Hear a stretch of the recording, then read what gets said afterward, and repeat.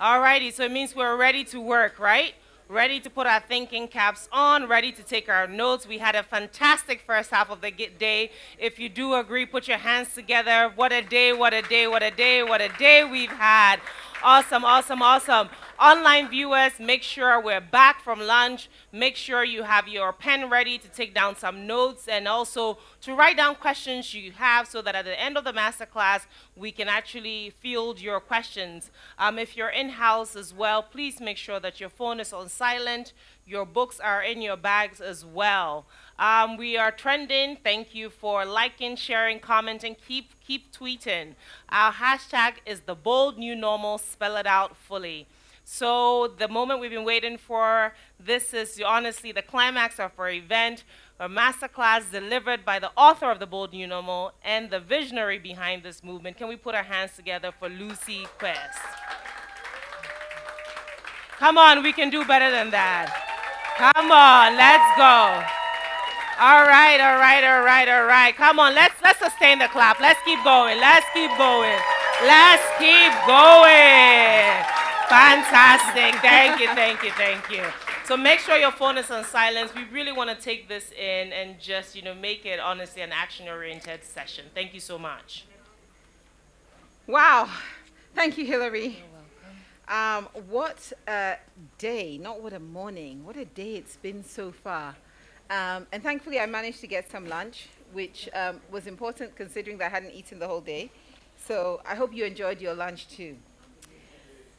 We are going to have an action-packed 90 minutes of masterclass, and then we're going to pause, and we're going to do a Q&A for 45 minutes. So literally, you need to sit back, but be fully engaged mentally, because we have over 2 hours, well, what's the math? 2 hours and 15 together. Mm-hmm. This is your time. If you don't have your notebook to hand, please grab it. And if you don't have a notebook, then ask for one. Right.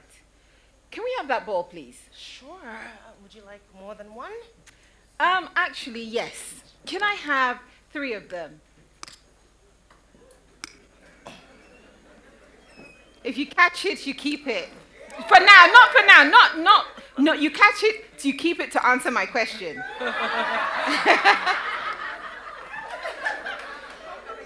Who has the ball here? Tell me one thing you've written down in your book this morning or today. One thing, anything from any session. Anything that crossed your mind to write down. What have you written? Yes. Uh-huh.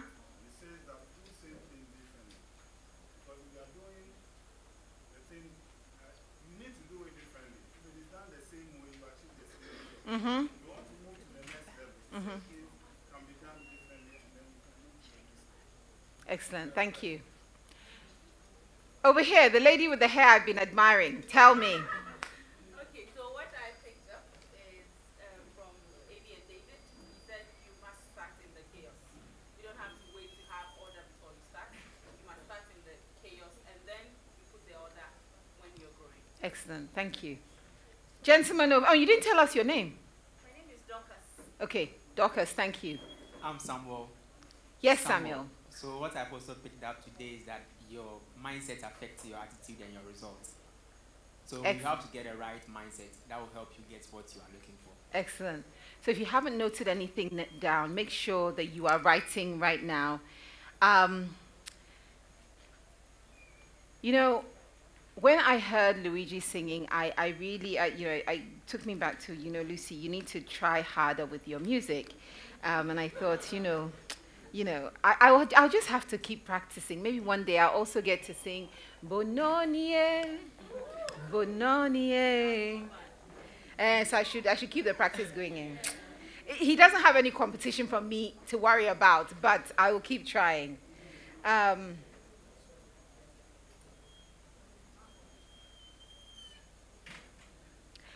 You've encountered people today who have decided that in spite of the expectations, in spite of the challenges, they'll do something different. And I just want to remind you that the conference isn't about a place for people to just talk. This conference is for people who actually want to take action. And that's why you're here. I said it this morning and I'll repeat it. Those of you in person, those of you virtually who could be doing anything else, have to have chosen to be here. So,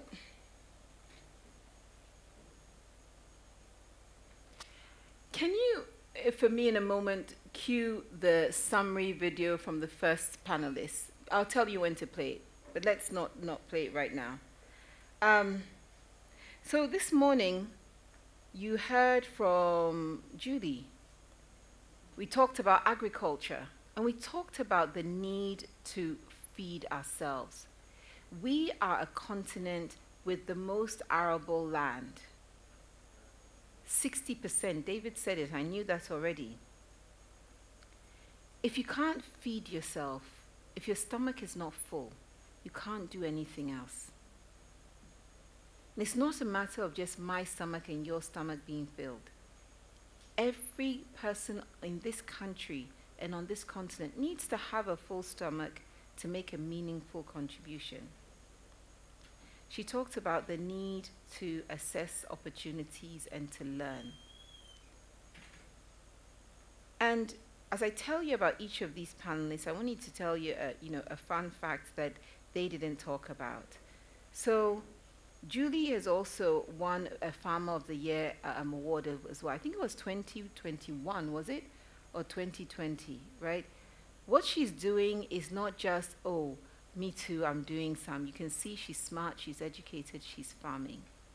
And she's doing it in a way where she's applying herself and standing out. So there is recognition in agriculture as well as money. In education, you heard from DEX Technologies. And the thing that's so important about what DEX is doing is that as much as people sometimes feel science and mathematics are for some people and not others, actually we all need a baseline of understanding of especially science. Enough mathematics so your accountant doesn't cheat you, and you can pay your taxes appropriately, but especially on the science element to engage your mind and solve problems and even understand the world around you. And when I first met Charles, it was so many years ago, and that rudimentary set that he's talking about, I saw it. There was nothing to it. Really, there was nothing to it. It was a small PCB board, right, printed circuit board, some resist. Is Charles behind me? Oh, Charles, I'm dissing you, small. It was some circuit board and stuff, and we went to a school in Mataheko, and he was displaying it, and he said, Lucy, come and have a look. Today, his product range has 10 different science sets, beautifully packaged. In the time that I've known him, beautifully packaged. That actually responds to the curriculum, so it's not random stuff. A friend of mine saw this science set and reached out to me, based in Sierra Leone. I said, sure, I know the guy. Charles now sells to schools in Sierra Leone. He sells to schools outside of Africa, in the UK. Because you see, some of the problems we're solving are not uniquely African problems. Many of them are uniquely the problem of people who are disadvantaged. But that is not just an African thing. So if you can solve a problem here, remember David talked about the customer, and you can then find another customer who looks like your customer, that customer will also buy. Fun fact about Charles is that when the UK government held the UK Africa Investment Summit in 2020, I think he was the only young entrepreneur from Ghana who was invited over to come and share his story, to a room full of 21 heads of state. Now, why they all haven't given him a hug and made sure that, actually, let me take this off so it doesn't disturb you. I think it's clicking. They all haven't embraced him and said, Charles, when can we scale this across the continent? Your guess is as good as mine, but we're here to make that happen. You heard from Arabna. I've told her that speech, I need a copy of it. You too, eh? We'll collect it and post it. Arabna, we need it. Yes, we need it. You know, who doesn't love fashion? But, and you can see me in my wear gown, of course. I don't need to tell you that. We all love fashion. But the fact of the matter is that the more time you spend with Irabna, she'll tell you about how many trillions of dollars the fashion industry is worth globally. And she'll tell you that even if you have a small fraction of $1 trillion industry, that's a lot of money. So she's not busy thinking about, oh, you know, me and my area people, and this one copied the dress, so blah, blah, blah. The thing is big out there. Stop getting into the petty squabbles. And I love the trick that she has they have in the name Wear Ghana, right? It's a message. It's a mindset shift that says Wear Ghana, simple.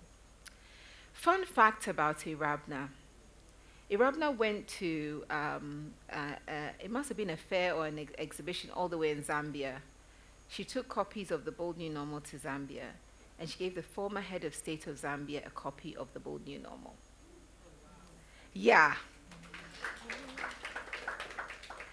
So when we say, you know, we should be ambassadors and that this is a movement, it is. We need to impact each other. We need to convince each other that we can do it. David talked about the two Africas.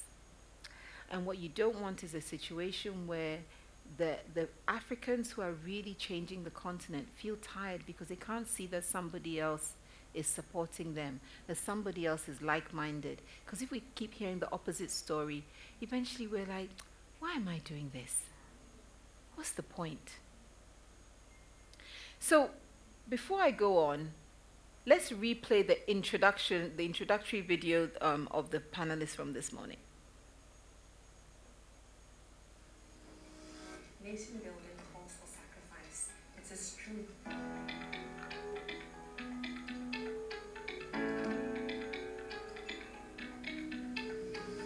Hi, my name is Irabna Jaman. I am co-founder and CEO of Wear Ghana. I'm a proud Tema girl. I come from a huge and very supportive family.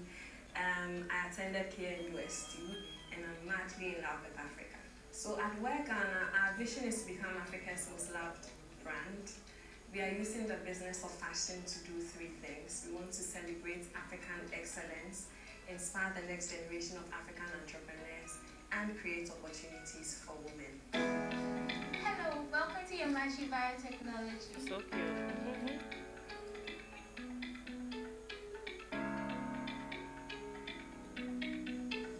My name is Yabidiako. I am an immunologist by training. So this is our lab. This is our molecular biology lab here at Yamachi. Yamachi's work primarily focuses on understanding cancer among people of African descent. Hello, I'm Dilana Santidati, the Executive Director for Agri-Impact.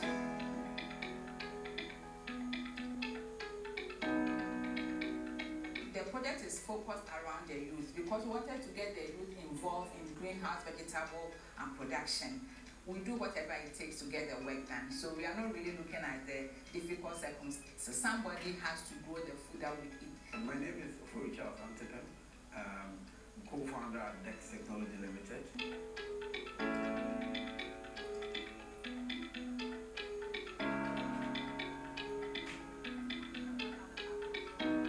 For me, as individuals, in changing our mindsets, beginning from that point, and believing that it is possible beyond our wildest imagination. It is possible. We could be the generation that makes Africa great, or we could be the one that lets it down.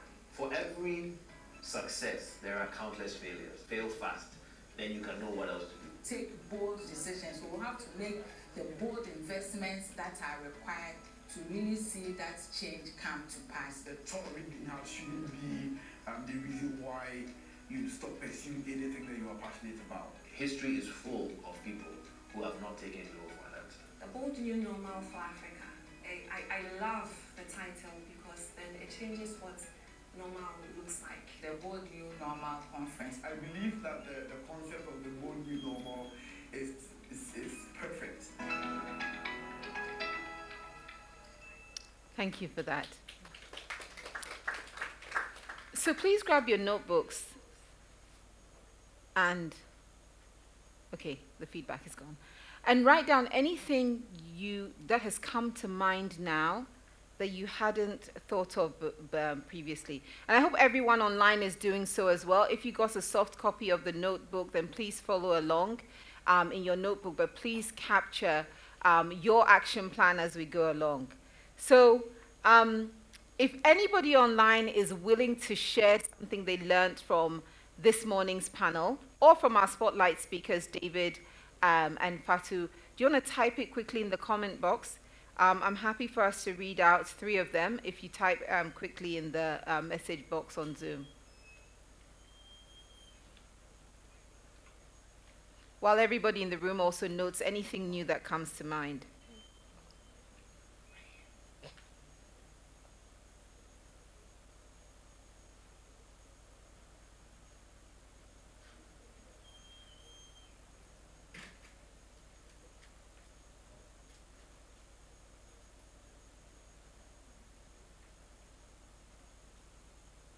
Nothing from online?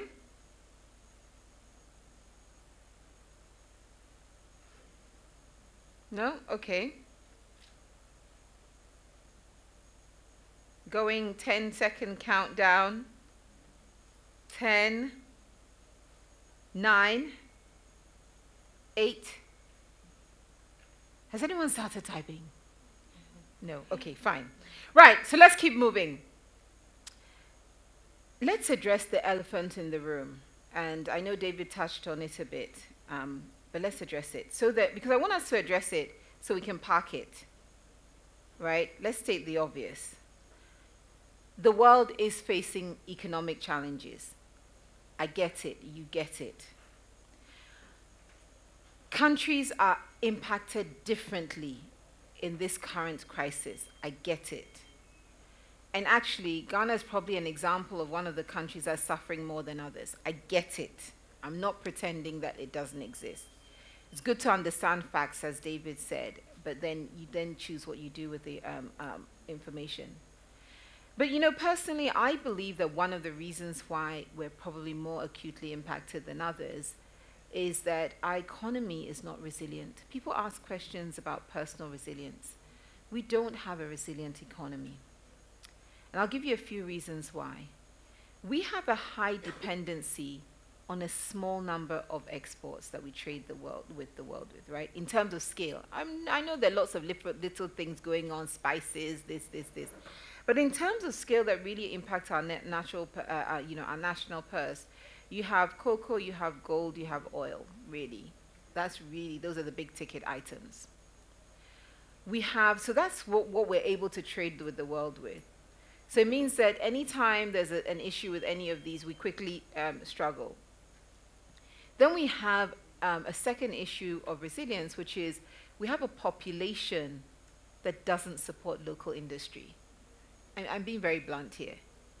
You know, everybody finds a reason to explain why they don't support Ghanaian businesses. There's always an explanation. But if you don't support them, then there's no resilience in our economy because we're just busy relying on other people. And if you don't support them, then no jobs will come because they're the people who are going to employ people. We're not the only ones struggling right now. But we're probably one of the few where analysts can actually say we gave up on the country and the currency before someone else did. Mindset.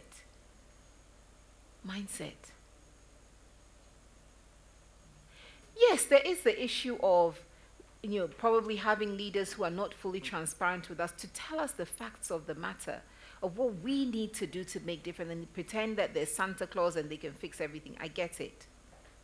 But the solutions we need to build a resilient economy are going to require you and I to do the work. Take the action and actually do the work. It's not going to happen just because you know, I took a mic and you took a mic and we asked each other a few questions, we got a few responses. And as I talk about in the book, The Bold New Normal, I talk about the story of Singapore, where I learned about what it really took to build the Singapore that we know and love. They had to work. An entire generation dedicated themselves to building it. This same Singapore that apparently at independence we were the same as,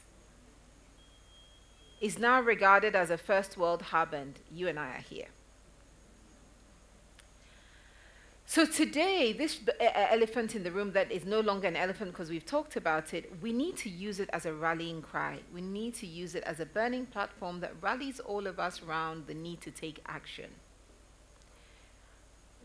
This is not the first time that we faced a challenging situation. Can we make this the time that we actually translate it? You know, again, in the book, I talk about 1983, coming to Ghana, no rainfall, hunger. There wasn't even food. It's not that we didn't have money. Even if you had the small money you had, you couldn't even find food to buy. But shouldn't we have learned the lesson? How long ago was 1983? And we can give countless examples. But the question is, are we learning? Or are we going to go through this situation that we went through, the pandemic? I thought that would be a big turning point. And we quickly backslid. We're going through another crisis, and it looks like we would rather complain our way through it. People have responsibilities. I'm not here to talk about somebody else's responsibility. We are here to work on our responsibility. So let's not spend time on what someone else is going to do or how someone else is going to build their bold new normal. Let's spend today on me, on you, on how we are going to create our bold new normal. And I know you are in agreement, because if you weren't in agreement, you wouldn't be here. There's no point being here if you're not in agreement. So you're in agreement. Are you in agreement? Yes. You want to realize your potential. You feel inside of you that you have so much more to give, so much more to offer. So instead of just feeling it, instead of just talking about it, I want you to write it. Today, we're not just going to you've taken notes all morning. Now you're going to write the notes for you. The notes that will say, when I leave this room, I'm going to do A, B, C, D.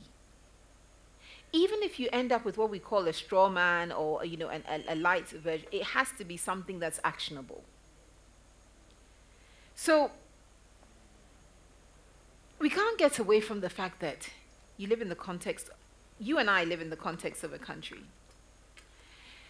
And I feel as though if we don't address that context of how you feel about the country and how I feel about the country, then very soon you step out of here with your action plan and you'll be like, oh yeah, but it's still the same. You know, she sounded nice, but Charlie.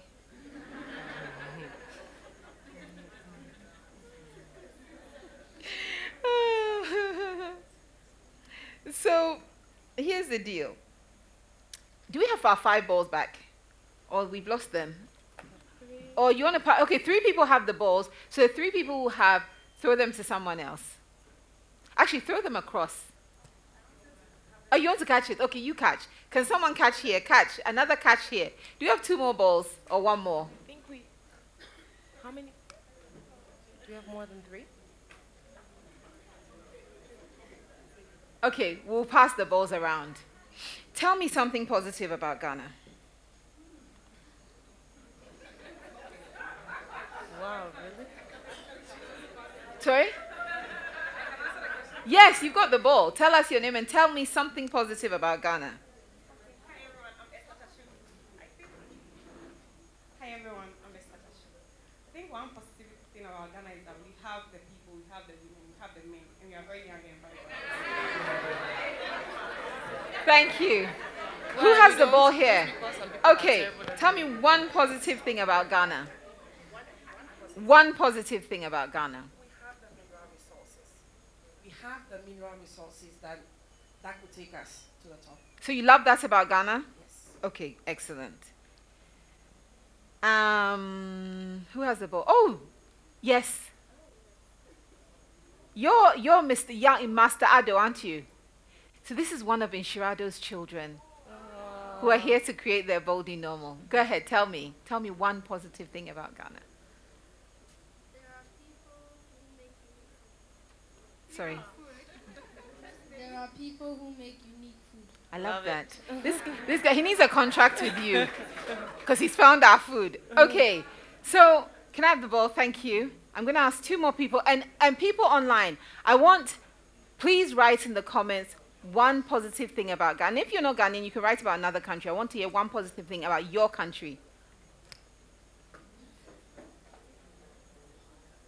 One positive thing that you love about Ghana. One thing I love about Ghana is that the industry is growing in the sense that there are a lot of stuff that have not been done here in Ghana. So if you have an idea that you want to do, it's a very good ground to take the action, that bold decision, and make it happen. Excellent, excellent. Let me grab this back. Boom. Okay, that was my bad. My bad. Are you ready for one virtual question? Yes. I like that Ghanaians have a fantastic sense of humor. Excellent. I love it. You know, and why aren't we selling our comedy then? Because they're right. I mean, I'm not going to go into detail now. If you go and learn the story of Ghana Twitter, how we uniquely, our unique sense of humor engaged Twitter differently, for Twitter to behave differently in Ghana is amazing. Why aren't we packaging that? Okay, one thing you love about Ghana.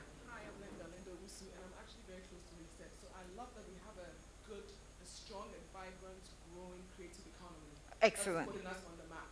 It is putting us on the map. Okay, one more. I'll take this ball. Oh, yeah, okay. Estella, you go. Since we both caught the ball, Stella Hutchful, and everything in our country grows. Like every part of the soil, something grows there, which is quite amazing. And we're hungry. We shouldn't. Let me give him the ball. We shouldn't be. We have no excuse to be hungry. Okay, so one more person. Okay, my skills. Actually, you've been very quiet.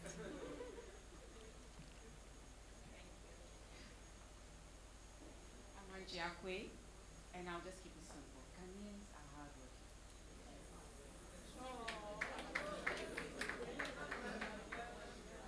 Are you writing these things down, or you're just listening, audience? Write it all. For every time someone tells you something negative about Ghana, you have to be able to tell them something to counter that. Can we have one here? And do you have anyone else online?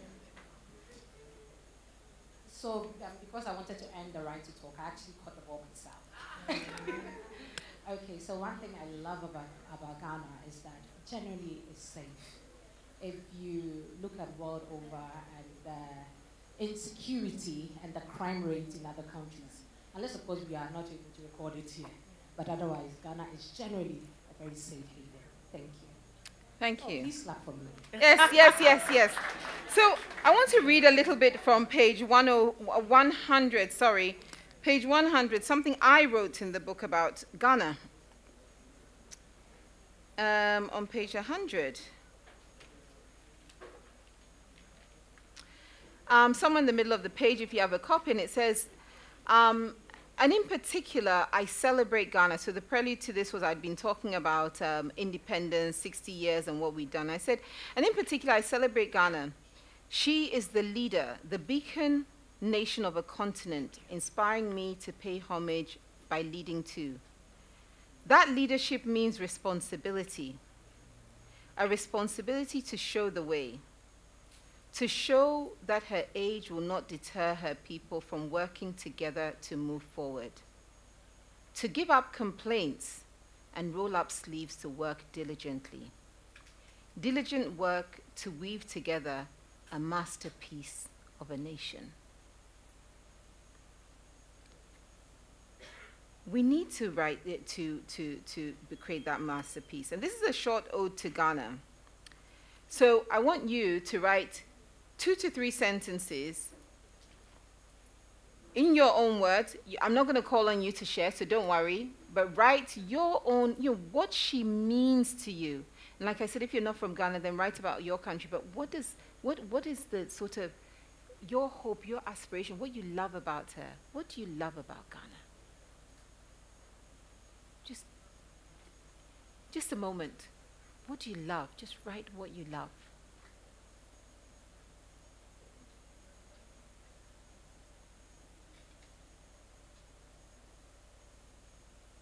And if you do feel so inclined to share, then I'm happy for a couple of people to share, especially online. Online, we really want to hear from you. Your ode to Ghana. What you love about her. Something positive. Okay, well, we have something positive about Ghana. One positive thing about Ghana is that we have warm and friendly people. Ghana Jollof is the best. Ghanaians are hardworking and dedicated individuals that can be channeled into positivity. I like how laid back and chilled Ghanaians are. Thank you. Patrine, can she have a mic, please?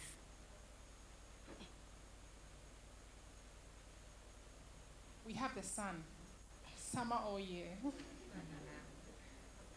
Thank you. So who has written a verse, a paragraph, 2 sentences, 3 sentences about their love of Ghana? You know, it's almost like you're writing a love note to Ghana. So these are the reasons why I love you. There's a hand up over there. We have two gentlemen ready with their love notes to Ghana. Oh, and 3. 3. 1, 2.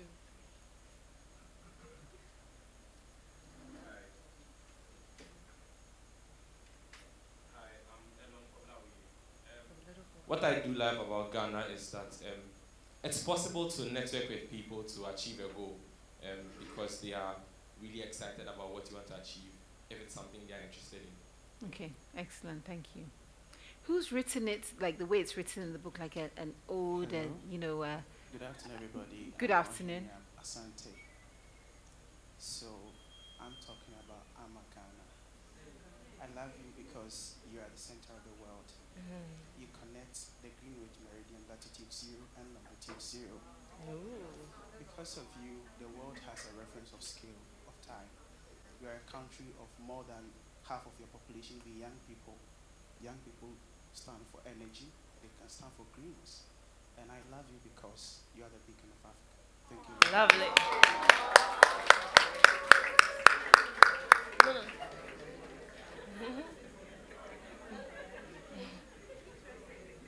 I love Ghana because we do not feel shy to console people who are hurt.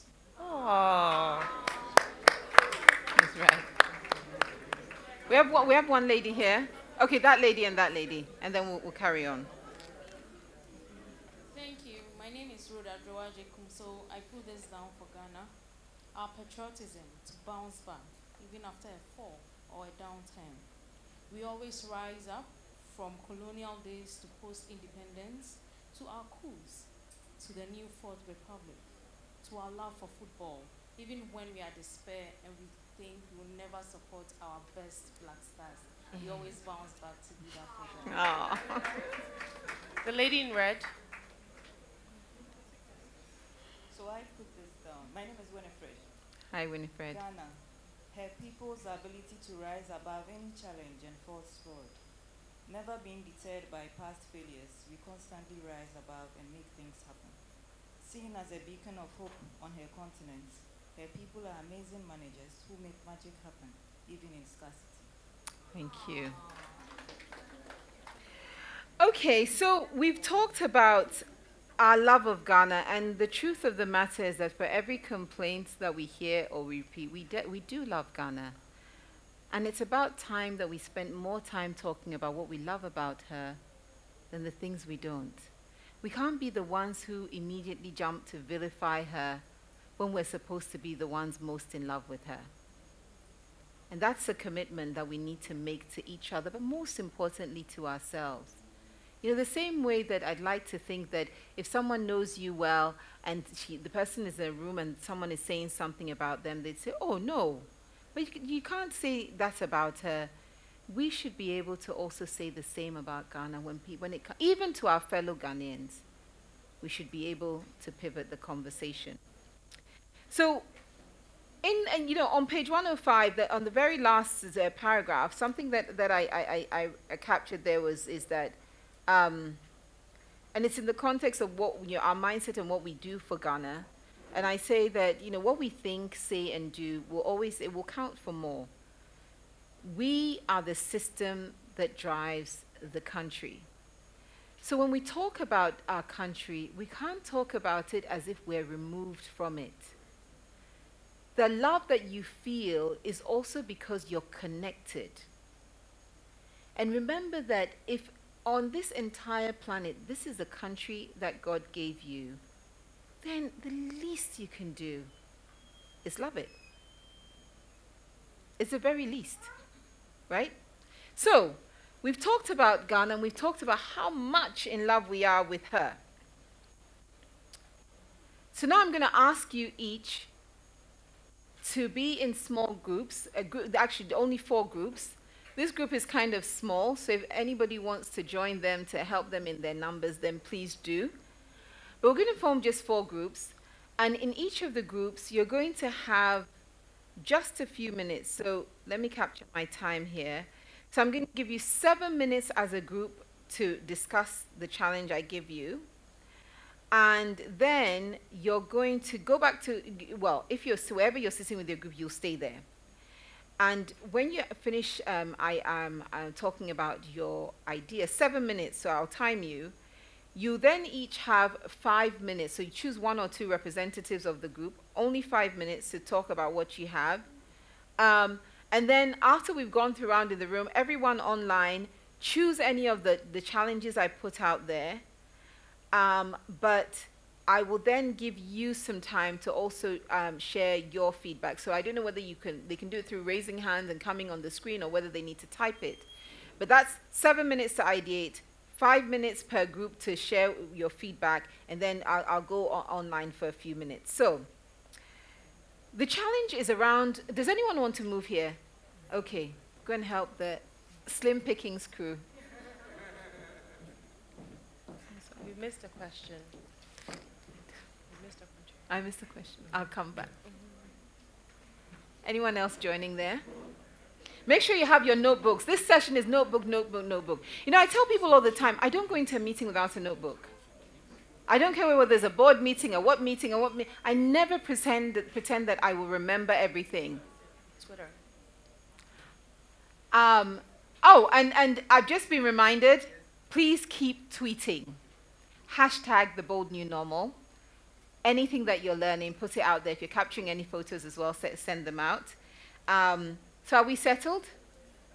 Okay, good. So I'm going to read the challenges, and then I'm going to start timing you. So the challenge I have for this group is that we've talked a bit about healthcare from a very scientific point of view of, creating a genome database and for treating specialized healthcare needs. But I want you to spend 7 minutes thinking about how do we make healthcare accessible to every Ghanaian? Ordinary Ghanaian, how do they get access to decent healthcare? Not the one where when they should be given an IV, the person gives them a paracetamol because they can't help them. How do we create access for everyone to good quality healthcare? So think about that, and I looked around. I wouldn't give you the question if Yao was here, but Yao's not sitting here, so. Yeah, no, that's... All right, so that's yours. Right. And then I'm going to switch over to this group. One of the things people talk about a lot every time, and it came up today, people go, oh, but you people, you're talking because you have this education and you've done blah, blah, blah. How do we make high quality education accessible to every Ghanaian child? High quality, so the kind of education that really informs them, teaches them how to think, how to really, engage the world, just be the best of themselves. How do we do it? So that's education. So healthcare education. This group, and you don't have Julie, so no Apple. How do we feed every Ghanaian?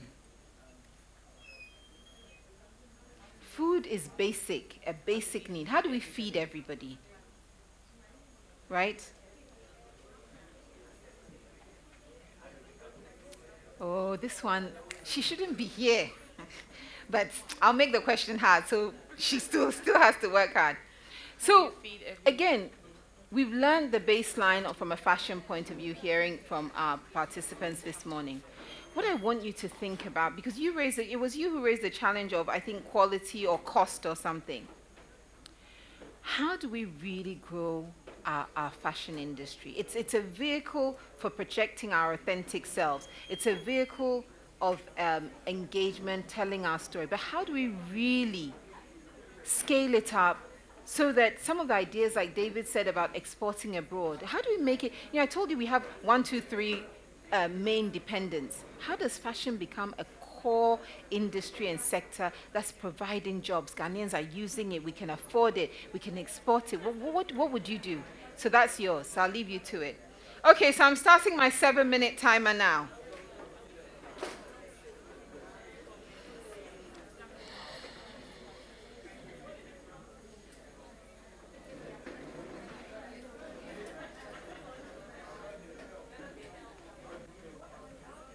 Now, for the people online, pick any of the, you guys can pick any of the 4 and ideate. If there's someone you can quickly call, you can WhatsApp, you can connect with, then please do so. But pick any of the 4, come up with your ideas, and then I'd love to hear from you. So, accessible healthcare, accessible quality education, how do we feed ourselves, and how do we make fashion a core industry that really contributes to our economy? And I only have one rule. The answer cannot be what somebody else should do. That cannot be included in the answers. Yes. So things that you think are actionable. Yes, actionable.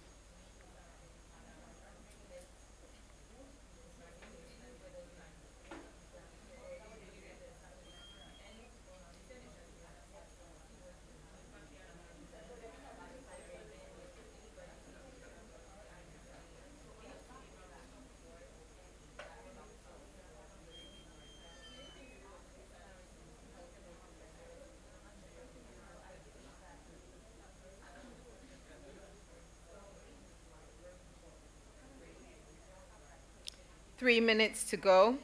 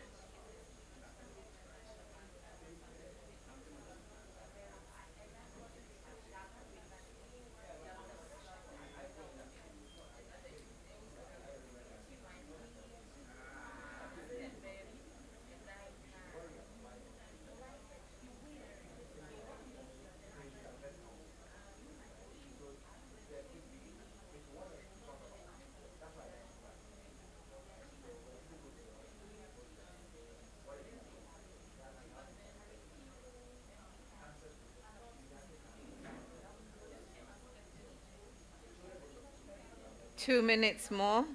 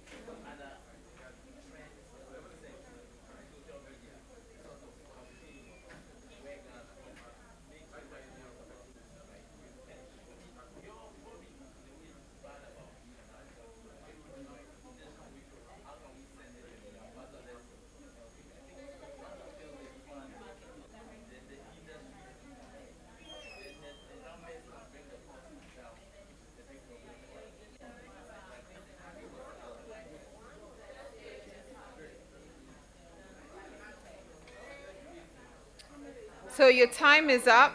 Time to wrap.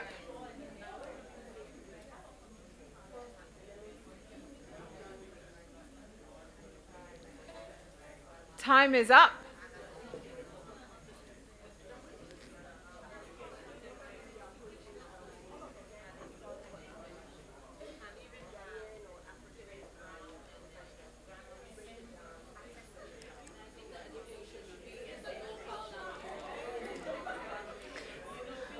I love the way you're enjoying solving for Ghana.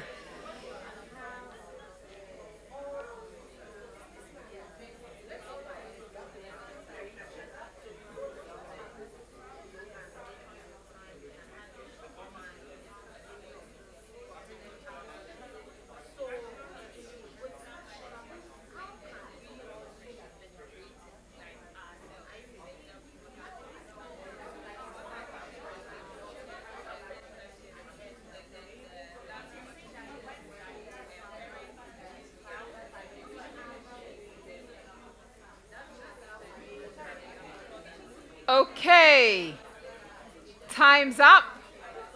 Can you select the one or two people in your group who are going to present the solutions?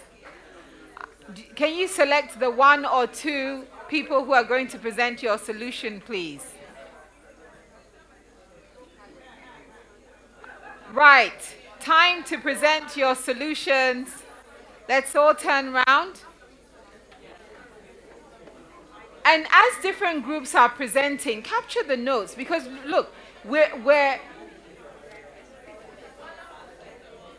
engaging the business of being the solution to Ghana, because we love her and we believe that we can do better for her in doing better for ourselves. Okay, we have a very animated healthcare group here. Okay, healthcare people, please select your presenters. You got your presenters.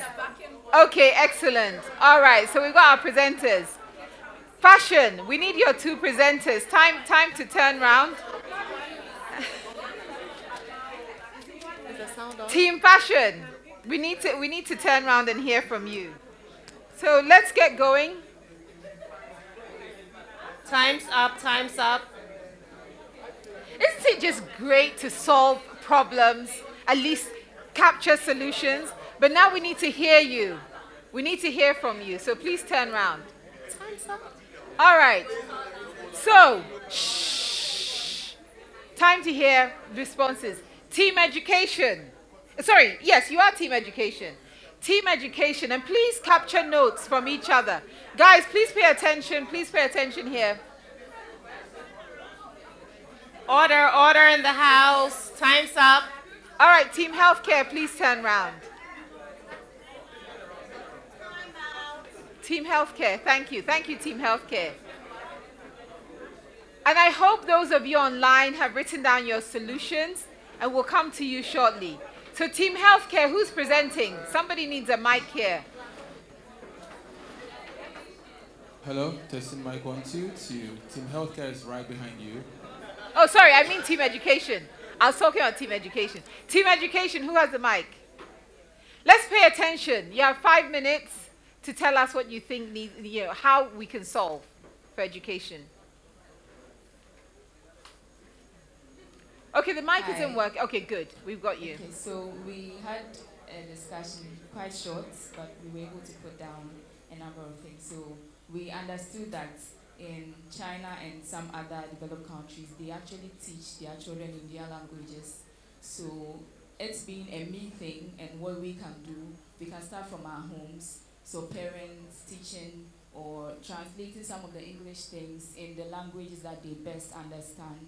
And then we also talked about mentoring. So your village, your community, you can be picking up maybe some senior high or junior high school students and explaining some things to them about their career, what they can do, their personality, trying to understand how they can combine those, all the factors in our life to actually have good education. And then we also talked about the restructuring. So a lot of our education is directed towards theories, a lot of theories, but then no practical aspects of it. So in our homes, like DEX, electronics or engineering, technology, yes. So certain things in our homes. So for me, my brothers actually do transpiration experiments. We have trees in the house, so they actually practicalize the things that they do from school. So it makes it easier for them to accept and understand what they are doing in a theory, and they know that it's not just something written in a book, but it's actually doable in practice. So that's, I think, a summation of what we discussed. So I love the fact that you fundamentally focused on, especially the home. This is a very important place for making a difference in an individual's life, whether in terms of creating access for them or even creating the right mindset to engage. Does anyone else have anything to add from the team? We do have from our virtual audience as well for education. Okay. Hello. Yes. My name is Marianne.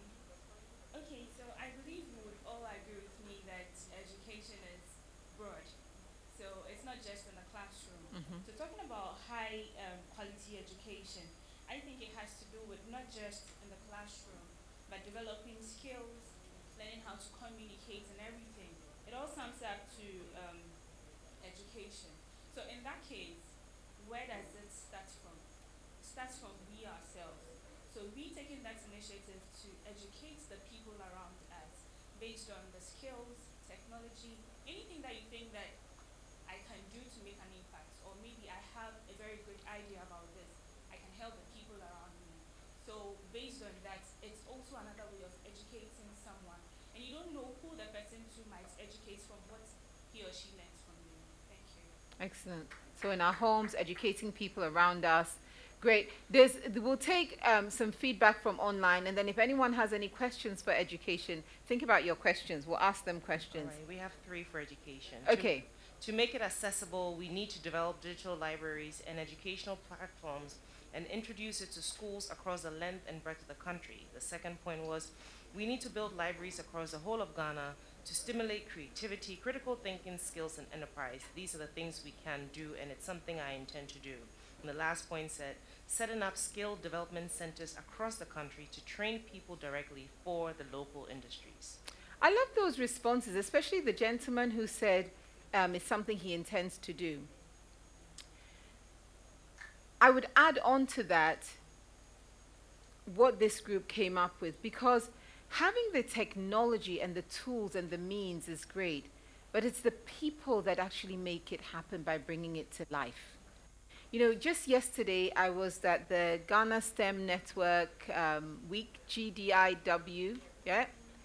And there was a lady there from a company called Asanka, and they go around, they do some of this stuff, they go around to rural areas and engage, and she was talking about how in many areas when they go, even though they brought the skills in a box, so you don't even need to be connected to the internet, sometimes the local communities are refusing to send the kids forward to engage.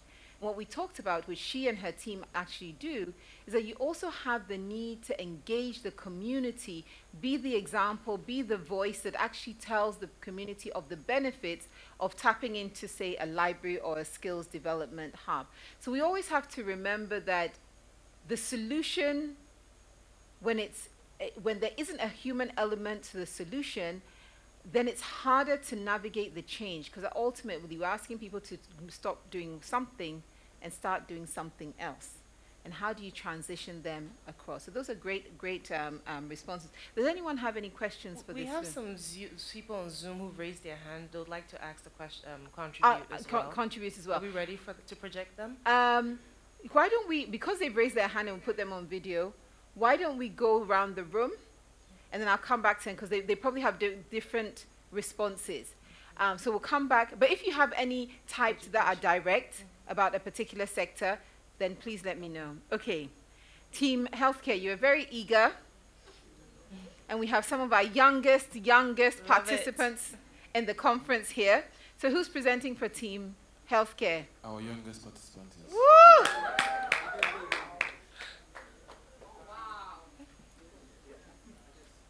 Should I step away so you can see him properly? Tell us your name. My name is Akumapa, and I'm here to present on healthcare. We could make booths for public use, maximum 4 per neighborhood, and it will have an emergency alert if there's any emergency, where the button will be pressed and a tracker will be sent an alarm to a hospital nearby to alert them of the emergency. And it could also be powered by solar electricity or biogas. There will be recorded manuals of correct procedure to manage the situation, which will be available. There could also be first aid and thermometer. If in serious emergency, there could be oxygen tanks and inhalers. There could also be bandages and furthermore a washroom, mouthwash, and proper personal hygiene products for use. There will also be weekend maintenance to check on it very well. It could be waterproof and bolted to the ground in case of flood. And there could be a monthly health care check on the community and its environment. Thank you. Excellent. I don't think I see your colleague. Please do better for them. Oh no, you can clap better, please. That's the future of Ghana right there. The future of Ghana right there. That's really? All him. Wow. That's all him. The future of Ghana right here. You see, we talk about the future and the bold new normal so often. So the same way that I have a responsibility to people like many of you here who are younger than me, you equally, and I too, have a responsibility to people like this. you know, we have to make sure that we're creating an environment where they can thrive, right? Because everything that Akumapa, right? Akumapa said was practical. It's based on what he knows about his environment. It's not based on someone else's. It's based on what happens in his country, in his local communities. Because some of the things he mentioned, if you tell them to someone else, they say, oh, this is so basic. But he's talking about really primary health care in the communities and how we build those kind of hubs. So I love the ideas. Yes, they're still clapping for you. Does anybody have any question there? We're actually not done. So oh, sorry. Yeah. Okay, his partner in success. So we're talking about inclusive healthcare, right, for everyone. Yes. We started the conversation by breaking down what inclusive healthcare really means and how we want to address it. So we talked about diagnostics, talked about research. We also looked at what public health would look like and what education, what role education would play in this. And one of the key things that came up was that we need to begin to optimize diagnostics for Africans, right? Because current information available about maybe malaria is Western, right? As opposed to what information is available for the African context. So we need to begin to make research about Africa and how Africans react to malaria, cancer, and what other diseases are available there. So we can begin to have resources or materials to educate our people about the Africans, how the diseases affect Africa. I think Dr. Yao was mentioning that for African, at 25 years, you can detect stage 4 cancer as opposed to the Europeans, right? So that's different mechanism, right? Different data set. So we have to look at that. And I think we made mention of which he's spoken about. It's put in first aid booths in our local ecosystems or local public health spaces using the community, local government areas and the likes, just to ensure that healthcare is accessible to all, right? And having local language materials that the people in these communities can have access to, they can really understand because it's written in their own language, right? Hopefully they can read and write, so that this education system is doing better. But yes, if they can do that, then we can create materials in their local languages for them to understand. We also spoke about regulation for TB, right? Recently we've had these issues around herbal medicine and stuff, you know. We don't know what research they did. We don't have the regulatory sandbox or framework for that. So we need to begin to build regulations around that. And the last point was to say charity begins at home, right? So we need to educate the parents to educate their wards, or educate the wards to educate their parents, one way or the other, so that we can begin to, from the house or from the homes, have good education around healthcare in all the spaces. It's all in the home. Thank you very much. Thank you very much.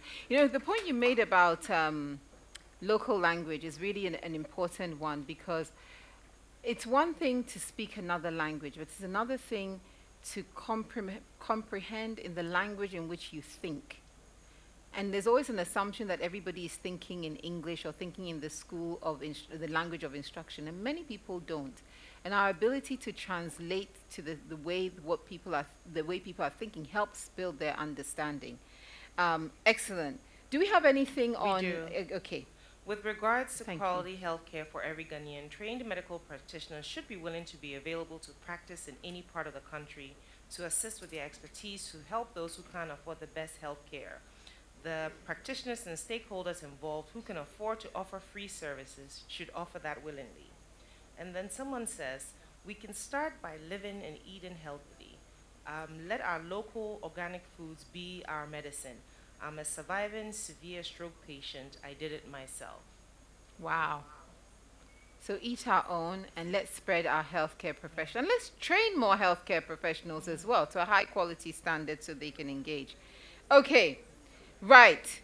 So I'm going to come to Team Fashion. Team Fashion, they didn't want to stop. So today they're going to unleash a multi-billion-dollar industry in this place on fashion.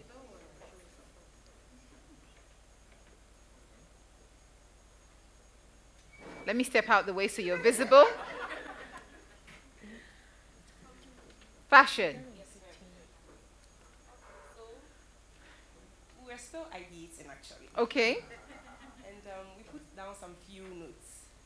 So one was changing mindsets, because we realized that we've been socialized in a way to want other goods. So changing mindsets about African clothing and creating awareness about African brands. Then under that, socializing our children even from when they are babies to wear Africa, so that when they are grown, there's nothing, oh, wear Africa, because whatever you're wearing is still African. Then utilizing social media to build demand, such that this demand will also build the industries and it will develop to supply, so that we can also gain revenue.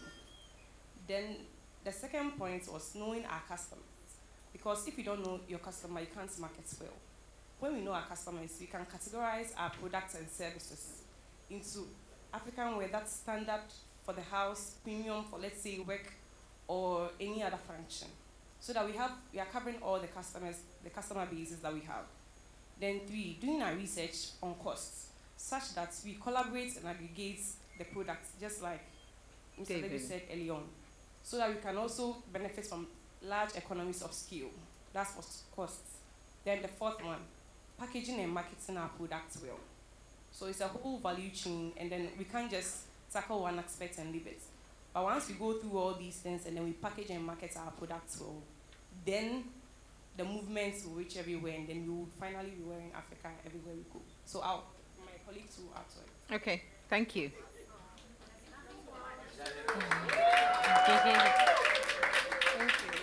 So, I agree with you, it's a whole value chain. I think what's interesting is that every time we think about African fashion, we only think about detailed print. Where's mine? On this side, right? But you can have African fashion that's not detailed print as well, and vice versa.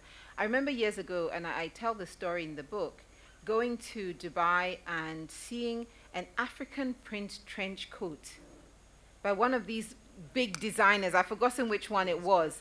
I was like, wow. And of course, it wasn't cheap. So what happens is that we design it, we keep it African, and then once it goes somewhere else, it's not African and it's high price. But we can chop and change, and we can mix and match, and it doesn't always have to be. I mean, you find Mr. Smock here, there's some smocks that are very plain fabric, there's kente that's plain fabric. All I'm saying is that we need to not only identify with the busy print, even though personally I love the busy prints, and I like to choose the colors that I think suit me, I think we need to also expand our minds to, it's not just the fabric that makes it African. If you remember the conversation this morning, it's also about the people who make it, the creatives. There's some, I find it's amazing that we don't have an African print that is fully trademarked, that I know of. If kente was anywhere else, it'd be trademarked to a point that even if you're going to look at it, you ask for permission. Right? Think about it. You can't just recreate the Burberry design anyhow. And it's only a Czech design. It's only, that goes back to Yao's point about, intellectual property, and so people have created these things, and anybody is printing. Some people even misname it, blah, blah, blah.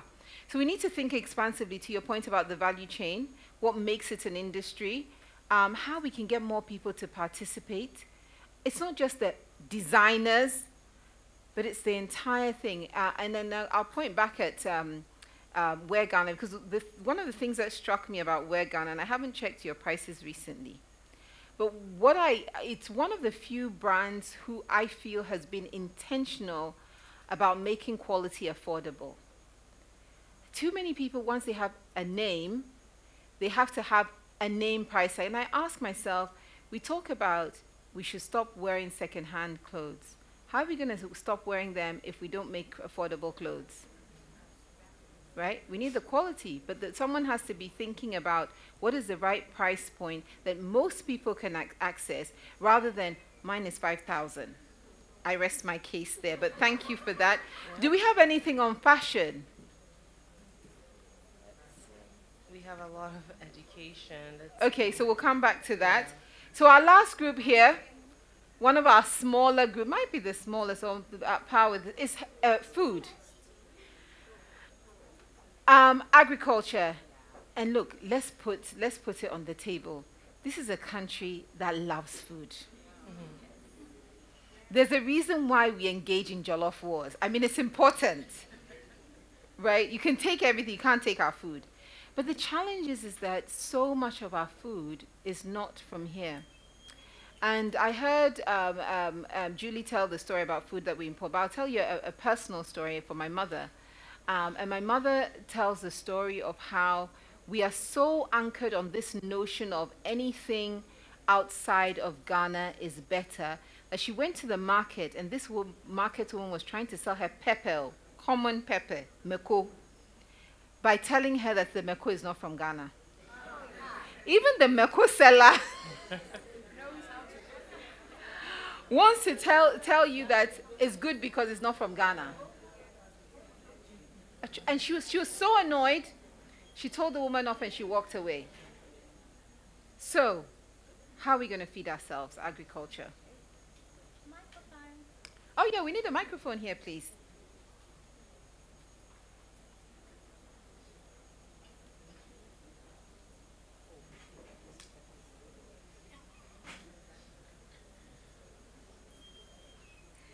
How do we feed every Ghanaian? Yes. Okay, so if not for the Bold New Normal Conference, we as a group in the past would have said agric is the collective effort of the government, private sector, and citizens. But with the mindset overhaul, we are looking at it from us, what we can do to feed every Ghanaian. So we deliberated and we've come up with the following. Since you and I cannot pour from an empty cup, first of all, we want to start by educating ourselves. So I know a lot of us have forgotten what agriculture is, so I'll remind you all over again. Agriculture is the art and science of cultivating the soil, growing crops, and raising livestock. So in our communities, what are we going to do as individuals? We want to make it loud, campaigns, backyard gardening. We are starting all over again. I love it when one lady said, everything grows anywhere in Ghana. So that's what we are doing. If it's the kontomire you like, I'm not talking about spinach, I'm talking about kontomire. Do it. If it's the okra, start it. And with that, we are also saying that as a community, we want to do it together as a community. So if my dear lady here is growing okra, I am doing kontomire, we are doing butter trade, we are taking it back to the basics. She will give me what she has and I'll give her what she needs. So that's what we want to do. We are going to make it very exciting. We are also saying that we are looking at locational places that gives advantage to setting livestock and setting crops. So if it's in the north that sorghum and millet can grow, then we are going to go there. You can't just sit in the south and say you want to feed yourself. Move. Move from the south, go to the north. Go to a farm place, do something. Move to Achim lands, try oil palm, try cocoa. Do something, because you can't sit in Accra and decide that one person in that farm place is going to feed you. We are feeding ourselves and we are going to move around. Say amen to that. Amen. And we are also saying that we would want to reduce food waste. My darling, if you are done with the cassava, we are going to do kokonte. So we'll dry the cassava after the fufu, then we'll do kokonte. And we want to run campaigns. You know, Twitter is very heavy. Ghanaian Twitter is interesting. The same way we did with the jollof wars, we are going to do same. So we're going to run campaign. I mean, those who don't eat certain food, please, with that train tongue, it's not nice. Try things. Tozafi campaigns. We want to make it as interesting as possible. Tozafi Mondays or Mutuo Sundays, you know, that kind of thing. And we'll see, watch it, you understand, and they go back. We're going to do all that. So we are saying that we should make it as interesting as possible, and we would explore all these creative ways to use the various agri-products. Because when we are running these campaigns online, you realize that there's a delicacy specific to certain tribes that you do not even know about. Mm-hmm. If you are driving tribes to, you know, be loud about their local meals, you find out new things that you live in Ghana, but like, you know, you never probably would have known. Yes. You know, so these are the things we want to do. And we are saying that we want to put farmers together for organized market fairs or trade. So, you know, farmers is the tomato season. We all know that, you know, just so we don't want their products to go waste and, you know, the transport thing. So we know that when we go to the Latter Hills or wherever, the plantain fair, we make so much noise about it. We move people from Accra, from the north, and we're doing a plantain fair over there. So we want to have that organized farmer market. And even if it's fruits, we are going to do that as well. And we know that all this would mean that people will talk about funding. Since it's from us and not government, we are looking at crowdfunding projects, so that it can support scaling, it can support silos, how things are put into better storage and all that. And finally, as a group, to feed us, we came up with the hashtag, Feeding Ghana Starts With Me. Thank you very seriously. Ghana Twitter power. So do we have anything on feeding from online? Yes, someone mentioned that let's try as much as possible to also eat what is in season. In the US, we would eat blueberry only when it's in season, or strawberries, and when it's more expensive, we focus on other foods. So eat your seasonal food in abundance. I've been to Ghana, and there's mango season, and I go all out during mango season. Absolutely. Absolutely. Thank you. So before we go fully online, and please bring the online, please put your videos on and raise your hands if you want to ask a question, because we're coming to you. Or actually, you want to make a contribution as well. So whether it's a contribution or you want to ask a question. Now, for each group, could you please capture your point on a sheet of paper? Do you have someone else? No, we're good. You're good? Yeah? Sorry. Oh, yeah, we'll come to that. I just want to make a point. So each group, write down capture what you came up with. It doesn't have to be fancy, but on a piece of paper that you can leave. Because as we said, we're going to think about these ideas more, and what of them we can actually support it. And so we have a hashtag, Feeding Ghana Starts With Me. I love that. Online, how are we doing? Can we see them? Can you put your videos on? Raise your hands. Can we hear you? We have some more comments, but it's on healthcare, education. Yeah, go ahead. Let's hear their comments and contributions while we get so people for healthcare, it says, Linda says, expand insurance to cover healthcare costs, invest in community clinics, retooling with basic biomedical equipment required for clinical setup, and sensitization. She said, patients need better education about where they can and should seek care dependent on their symptoms. This requires an understanding of the different services provided at primary care facilities, secondary, tertiary care facilities, and emergency room. We also have another one about education again. Integrate local language in our teaching curriculum. Promote teaching as a respectable career. Teaching colleges are stereotyped as the only option for students who don't make it into universities. Education, we can provide affordable and accessible tools like the DEX test. This can be done by setting up competitions for the public to develop easy and affordable tools to use in learning. Excellent, thank you. So I suspect what we're going to have to do with online is that after the person makes a contribution, before someone here speaks, they'll have to remute. Otherwise, we might get some feedback, I suspect. So anyway, we have a name, a hand raised. Please go ahead. It'll be good to see you if possible, but if not.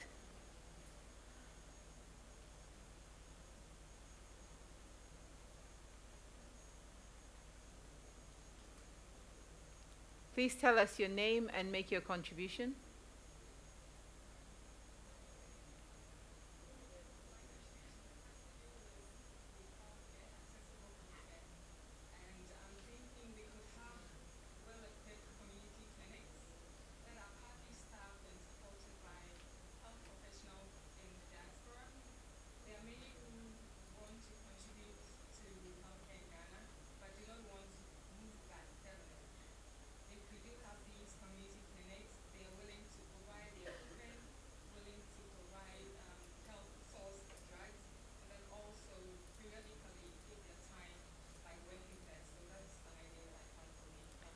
I love the idea, and I'm going to challenge you a little bit on the idea.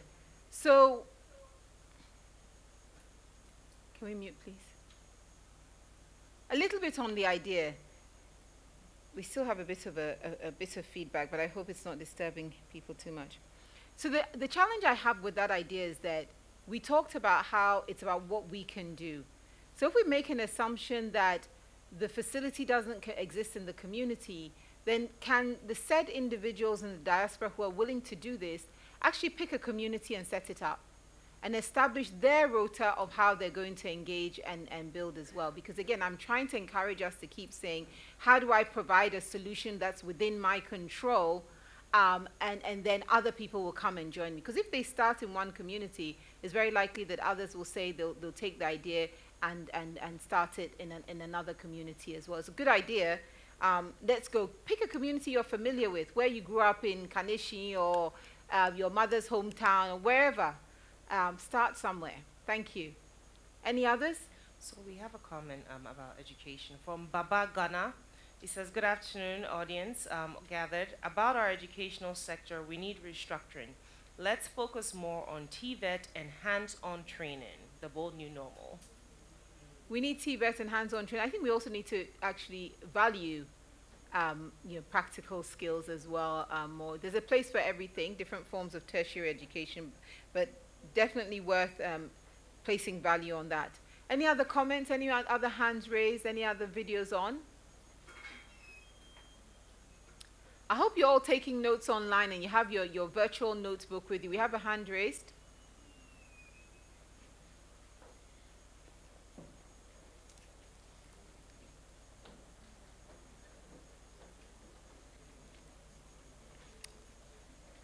You know, if you can stay, I wouldn't be leaving right now. Not to put you on the spot, because we're now going to write down those action plans after this session. But if you have to, thank you very much. We had a hand up.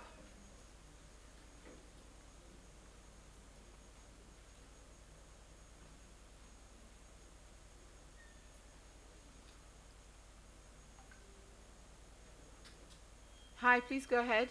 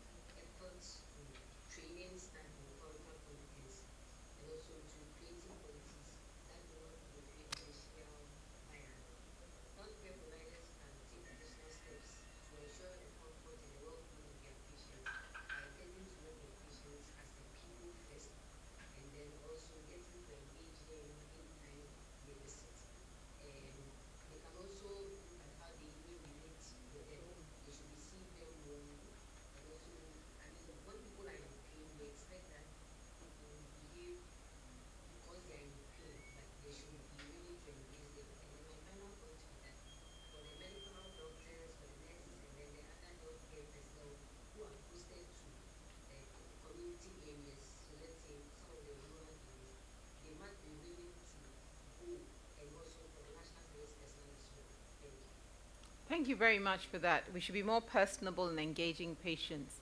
Thank you. Any other contributions before we wrap with our online and get back to the next section, which is going to be the last section in terms of the masterclass delivery, and thereafter we go into our Q&A. Is that a new hand up? Okay.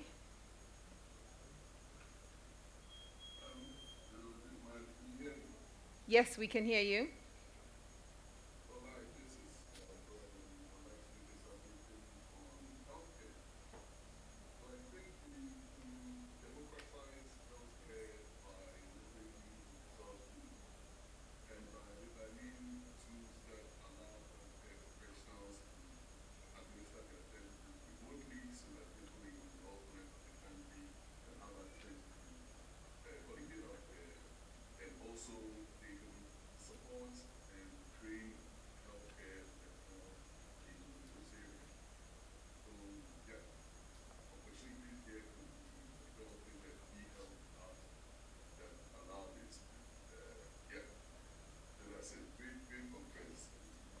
Sounds good. Thank you very much for your contribution. Do you have one another? Do we have one more hand up? Or is it an old hand up? It's hard to read the names. I apologize on the screen, so I can't tell. Okay, last hand up, and then we move to our final section of the masterclass before our open Q&A. Do you have a hand up? No? Okay, we have a hand up behind me.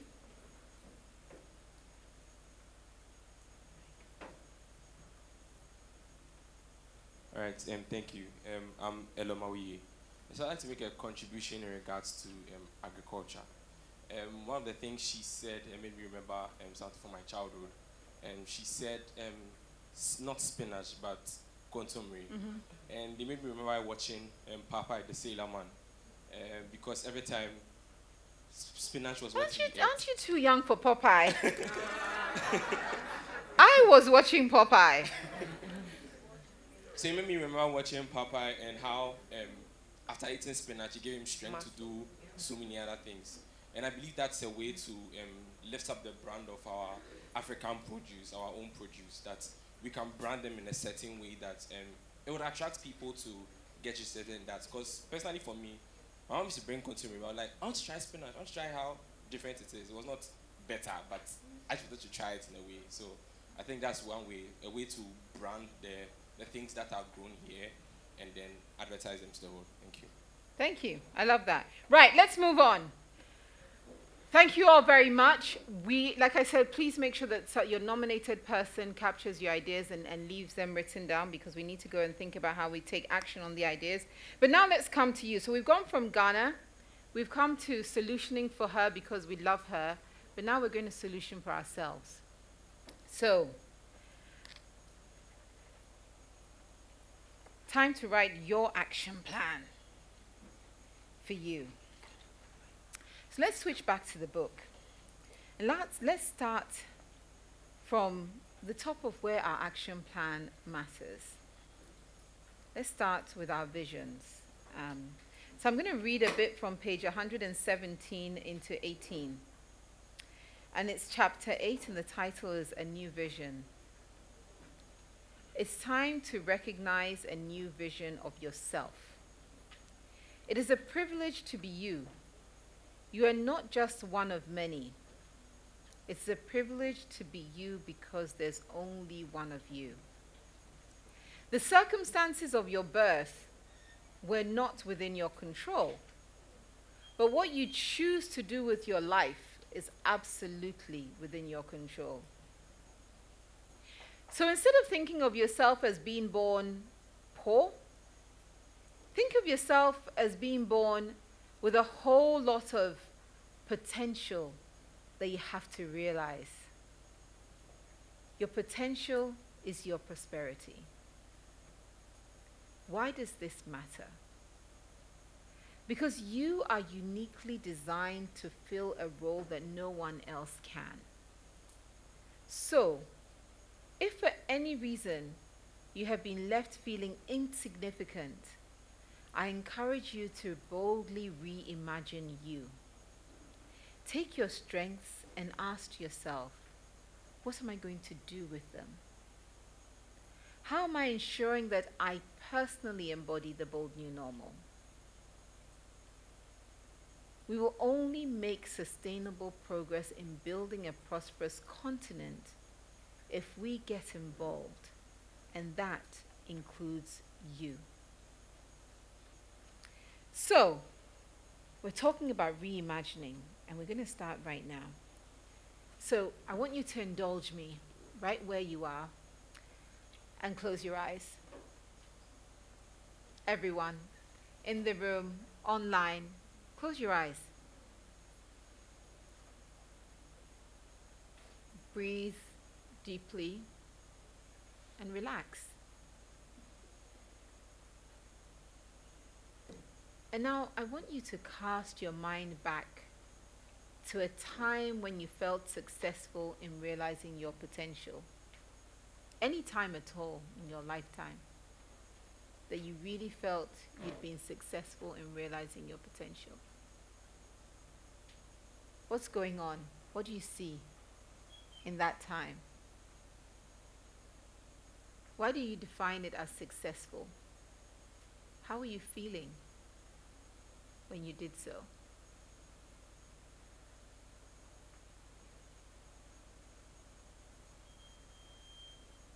Who's around you? Who's with you? But what's happening? What is this time?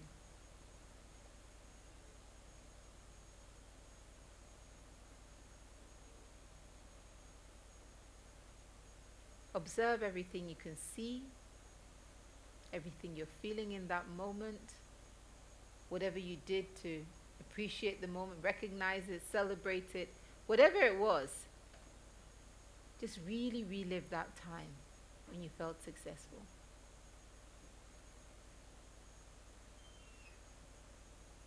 Now I want you to take in a few more deep breaths.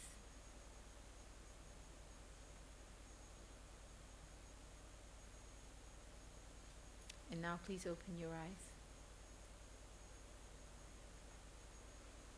Now I want you to find someone in this room, ideally someone you haven't spoken to today, but if you're so gregarious that you've spoken to everybody already, that's okay. But find someone you have not spoken to. So go ahead and I'll finish the instructions. And I'm going to give you 40 seconds to tell the person about the moment, and then you swap and do the same. So please find someone.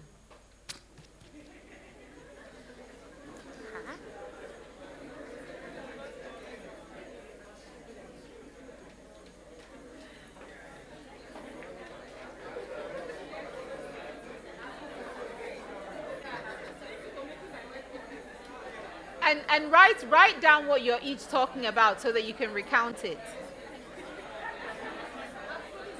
And if you're online, please do the same. Write down your success moment.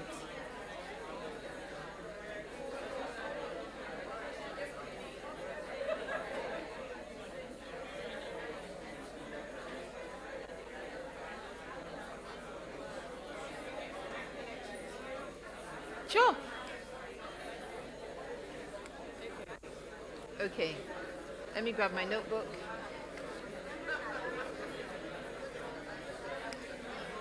Right. So tell me about a time. I didn't quite capture your name the last time, so. Oh, it's a lovely name.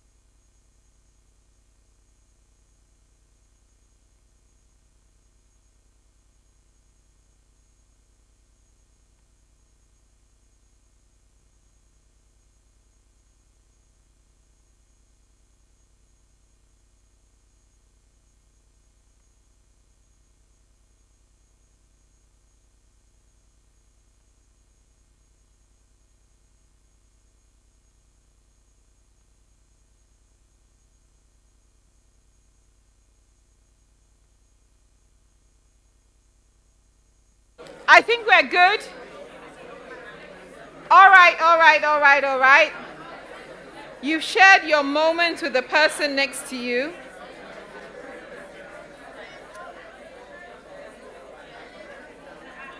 Can you get back to your original seats, please? Time to get back to your seats.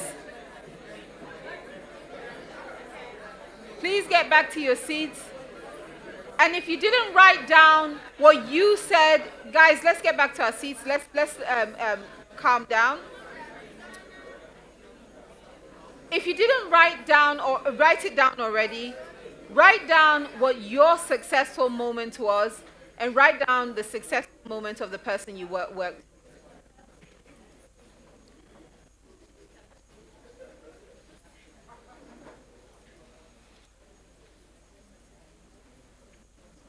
Please write it down. Online too, write it down. And if there's anyone online who's willing to share their successful moment, please do raise your hand. We'd love to hear from you. Anyone online willing to share that moment with us?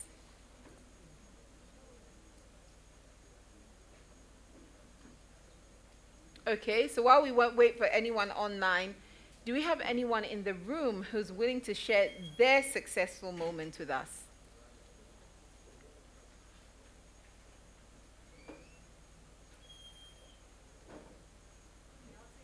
Yes. Can we have a mic, please?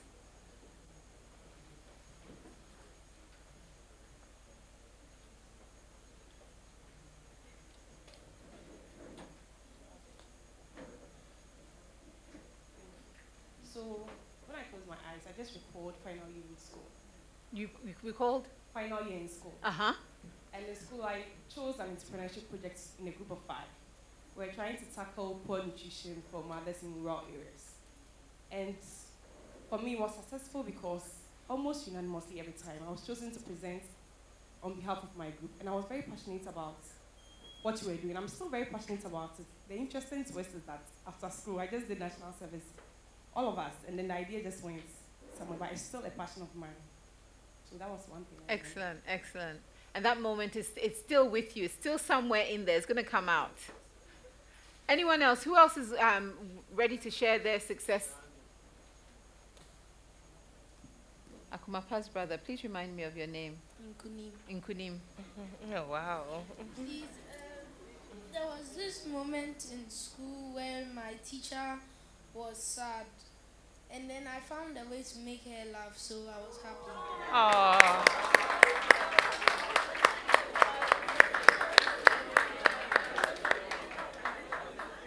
Thank you. Thank you for that. Anyone else? Successful moment. We have a couple of people in the back.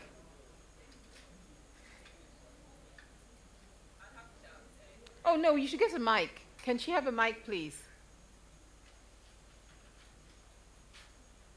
Okay, so I mentioned earlier when AB and David was presenting that I'm currently in law school. So I studied pharmacy as a first degree, and I realized I wasn't enjoying the whole national service space and everything, and I wanted to go into law, and I had to have an agreement with my parents that I was going to fund it myself. So I had to start working, doing digital marketing here and there, and I went to Mount Crest University, and I realized they had a waiver option, but then it was only available for people being low 25, and I was 24. So I applied, I had to write the essay, I had to get reference letters from my faculty members from Central Leadership Program. And the day that I was so excited and was one of the moments I was looking at when we closed our eyes was when they gave me the letter and I opened and I had been given the waiver. And I wanted to shout, I was shouting within, but I just shouted within me. I didn't want them to see that I was so excited, but I was just happy about that particular moment. Excellent. Wow. Hello, my name is Adele, and my most successful moment so far is kind of in twofold. So I started my service in a particular company, a school, and we have certain targets that we have to hit because of our partnership and an external partner. And I was put in a one-person department, so there was only one person in that department before I joined, and I was playing more of a background assistant role. So I would do the filing, the basic manual stuff, and then the big ticket decisions and everything else was done by my boss. It got to a point where my boss had to leave. And in the middle of when she had to leave, there were still targets that had to be met. And I was the only one that was in that department. And no one would believe me when I said I legit do not know a lot of the things that were being done in the background. But I had to buckle down and do what needed to be done. And then for the first time since the company's inception, certain targets were met and over-met. Simultaneously, I was enrolled in the Central Leadership Program at the time. So having to combine a very intensive and vigorous training program with having no clue from my background, it was a registrar role, and then I studied English and psychology. Vast difference. I genuinely had no idea, but having to work on the job, and turns out that I also became best fellow for my leadership program in that year, and it was really, I was telling the person I spoke with that I'm still living on that high of having to be able to hit two very important milestones and achievements all in the same space. And I thought I was losing my mind, but turns out something right came out of that. So Well done. thank you. One more person? Anyone else? You have a hand? We have a hand. Okay, we have two hands and three. This one, a man. Yes, so we have a mic here. Is there a mic here? Oh, there's a mic here. He's grabbed. Okay, go ahead. All right, I'm Ohini Asante. So a moment that I recalled was we actually wanted to professionalize the science and technology space in the country. So we worked for a project called the Ghana College of Scientists. We wrote a proposal to the Ministry of Science and Technology. The Registrar General accepted the idea. Finally, we have the Ghana College of Scientists. But then I had started my PhD program, and one of our chancellors, Professor Kosa, told me, it would be such an unprecedented achievement as a young person to have established a body like the Institute of Chartered Accountants in Ghana. And whenever I remember that, I think I have also come to hear something. Well done. Well done.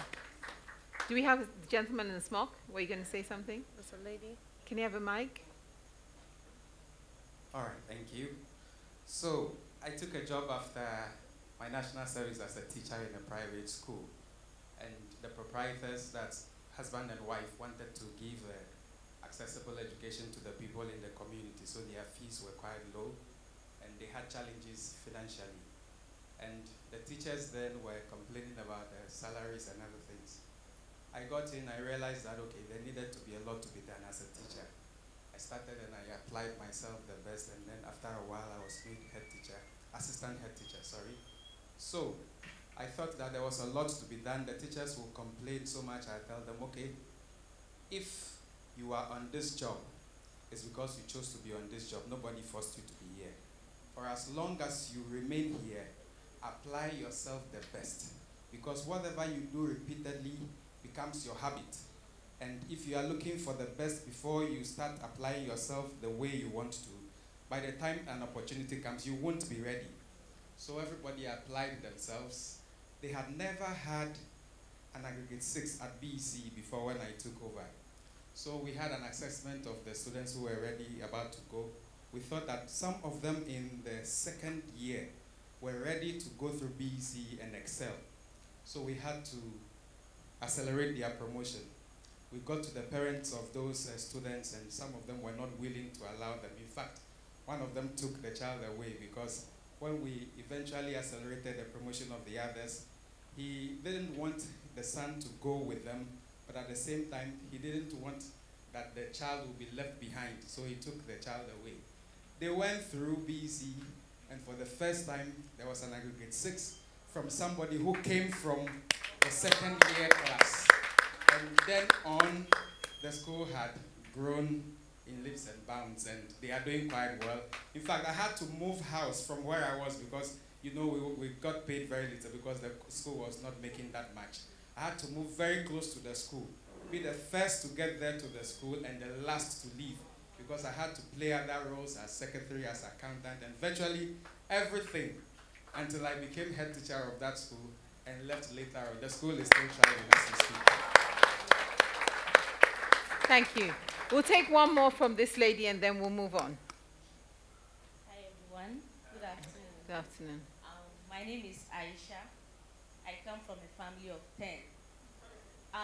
The moment of success for me may sound very basic, but it meant a lot. And that was when I completed SHS. Because at a point in my life, that was the highest goal, that was the highest I wanted to achieve. And after dropping out of school from JHS for 4 years, being a street girl, hustling, I got the chance to go back to school. And I just didn't graduate. I finished as the best graduating student. And the girls prefect. Wow. I've come as far as having a master's degree.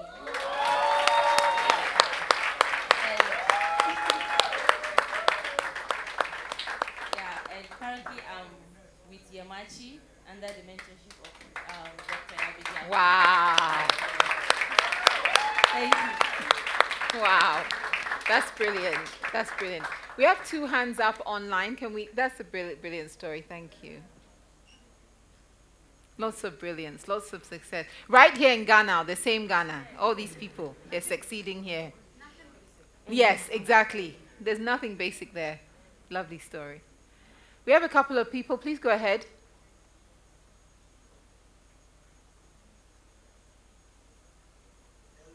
Hi. My name is Patrick. I read physics at the University of Ghana, and I also completed my service as well. I did my service with the Ghana Armed Forces, specifically with the School of Education. When I started smoking was when I was able to make students understand the physics concept that I was taught at school. Because initially my peak in physics wasn't there. But as I taught in the classroom, and as I look at how the students were now grasping what I'm teaching, because I've never done this kind of professional teaching, because this service time that I did. So during that time that I was breaking the concept, making it so simple, I was shocked at myself, and I was also shocked that people were also getting it, and were also recommending me. So that is one success moment that I have. The next one has to do with me starting my own business on in this IT related area.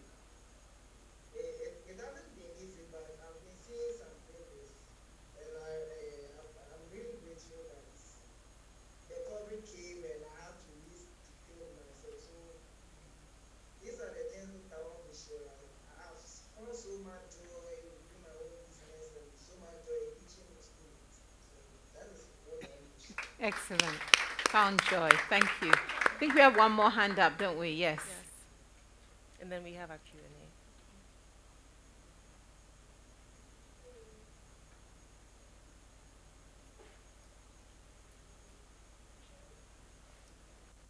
We can hear you.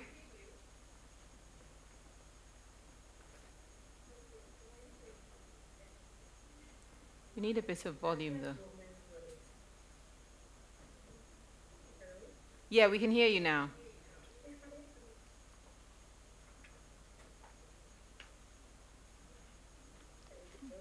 We can hear you. Please go ahead.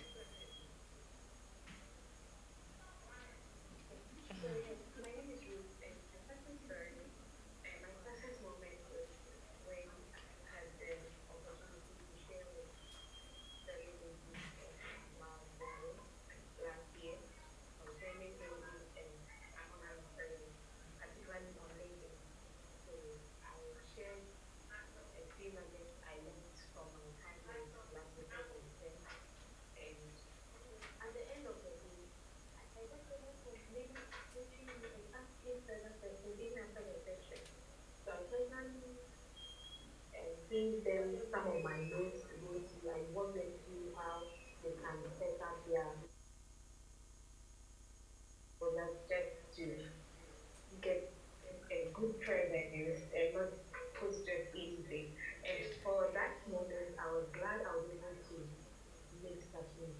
in the lives of other young ladies.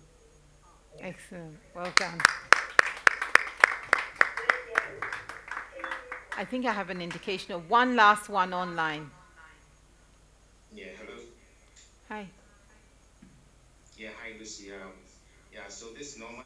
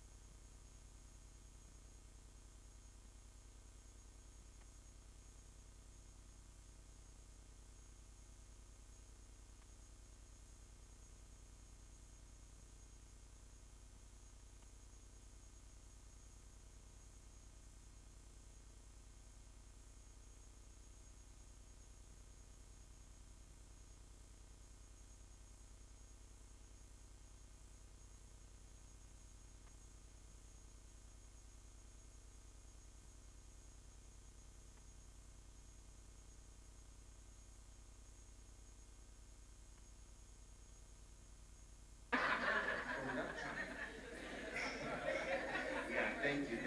Yeah. So you realize that from that time.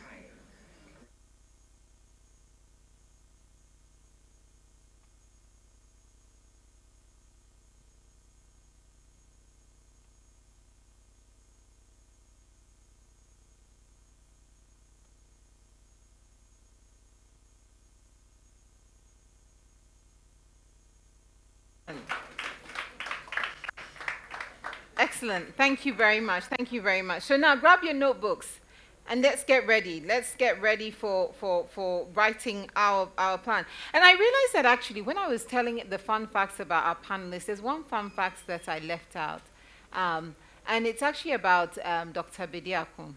So in our not too distant, has he left? He's not here. Anyway, I'll still say it anyway.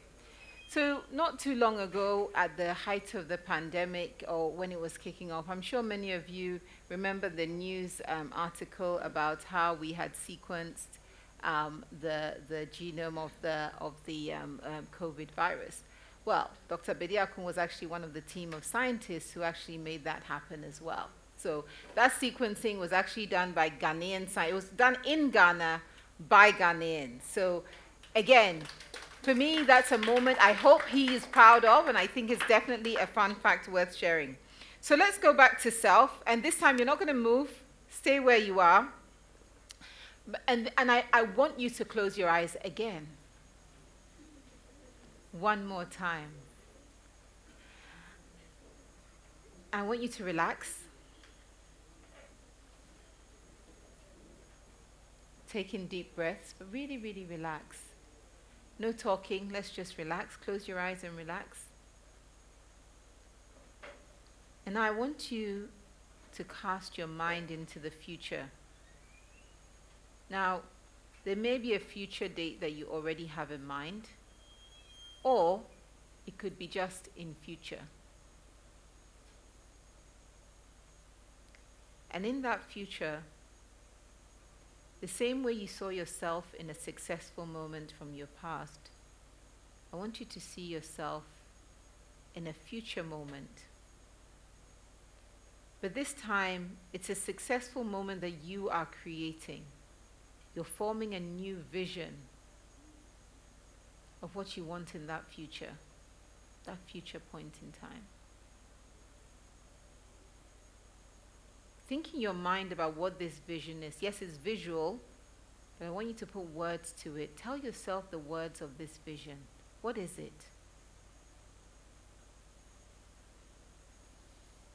If it's a vision that you're already familiar with, then add more detail to the vision. If it's a vision that you're not familiar with, then craft it. Think about it. But think about it in detail.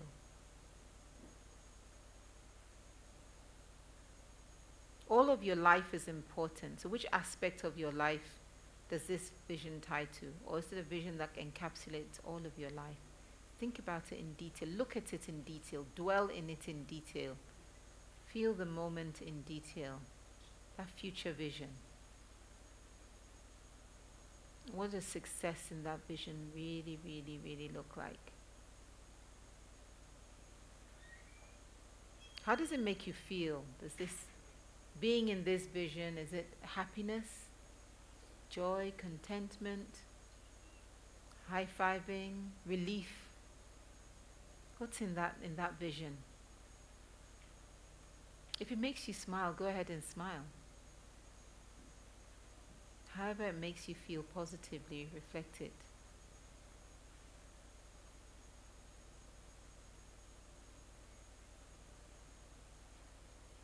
Just take in the vision. It's your vision. It's no one else's. It belongs to you. And if you're online, please do the same.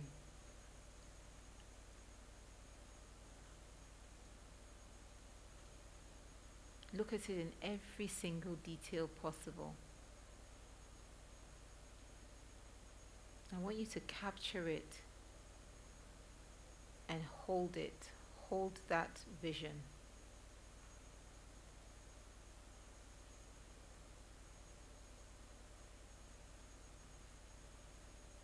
Taking a few more deep breaths.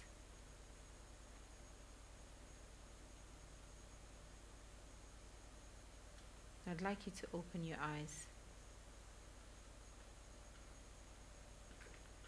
And now that your eyes are open, I want you to write down at least 3 sentences that articulate the vision. Write it for yourself. 3 sentences, and be very specific.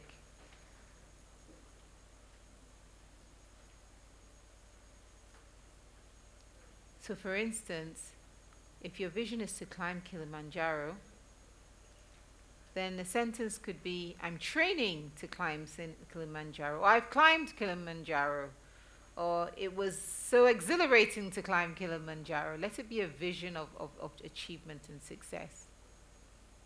Whatever it is you saw, articulate it in at least 3 sentences. You can write more than 3, but at least 3 sentences associated with your vision.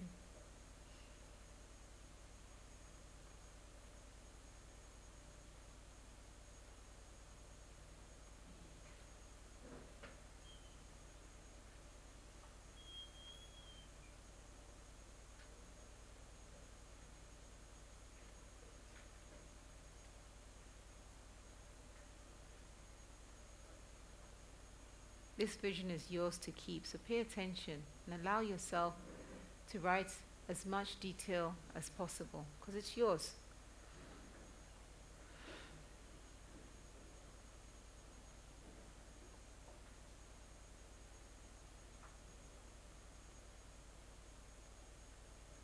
No vision is too big, because it's yours to create.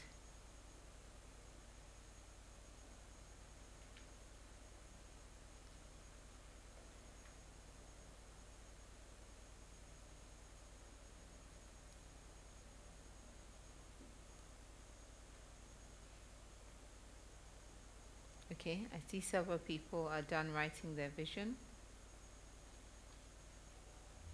So let's move on to your mindset associated with this vision. We've talked a lot about mindset today, so I'm not going to belabor it. Rather, I'm going to ask you questions. Is there any mindset you hold today or some expressions that you use frequently, some language that you speak, that you think will be counter to this vision that you have.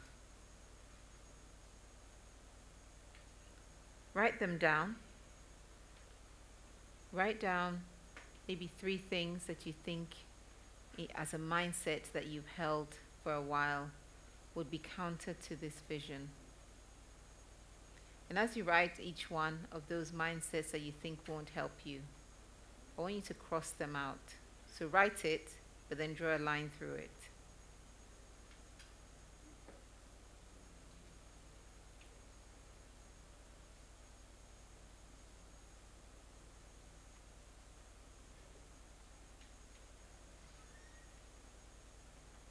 What mindsets are you parting ways with today? Because your vision is more important and you want your mindset to be aligned to your vision. So you and those mindsets are no longer friends.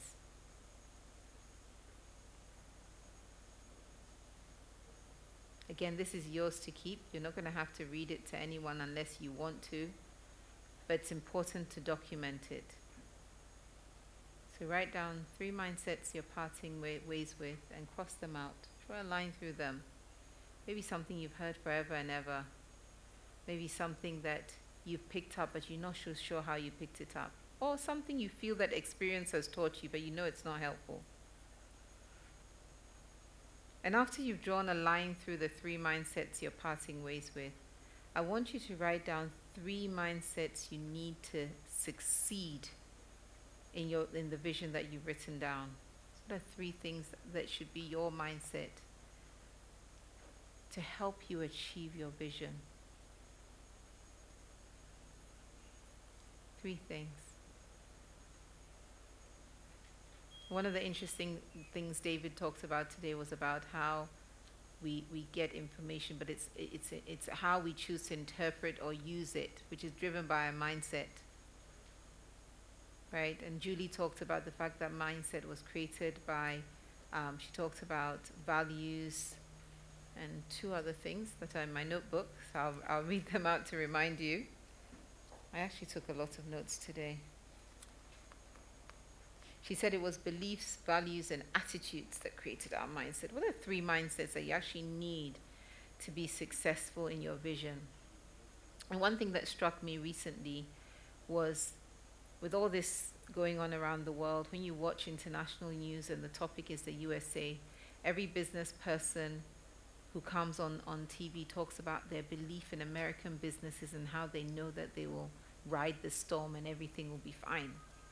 Everyone is in the same situation, but it's a different mindset. It's a belief that it will work out.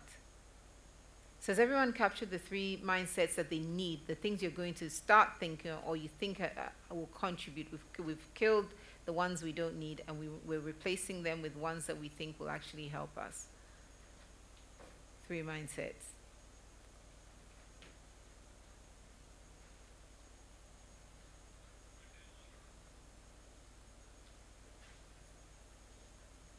And if you feel you need to refine the mindset, just read over it, think about, have you captured it in ways that when you come back to it, you remember what you wrote down.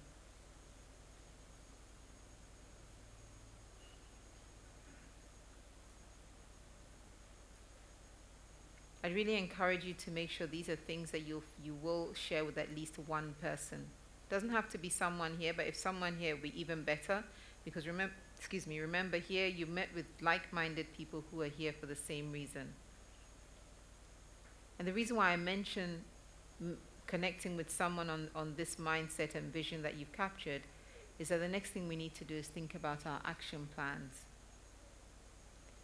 So under action, I want you to write down 3 completely new things that you need to consistently do to achieve your vision. And they can be simple things. So one thing I've started doing, maybe in the last 2 years, it's relatively recent compared to my age, is I try to read every morning, which is actually quite difficult to do before you go to work. I try to make time to read every morning. So I find the other end of the day I'm not able to, and I need fresh information every day. So I try. It's a few minutes, but I try to do so. So write down 3 things you need to do consistently to achieve your vision, because this is about taking action. Even a little bit of action every single day, you find that in the end, that action has accumulated and made a big impact because you did it consistently. Not when I have time or maybe next week, but it's something that's on my to-do list at a certain frequency, and I'll do it consistently. Right? Write those 3 things down.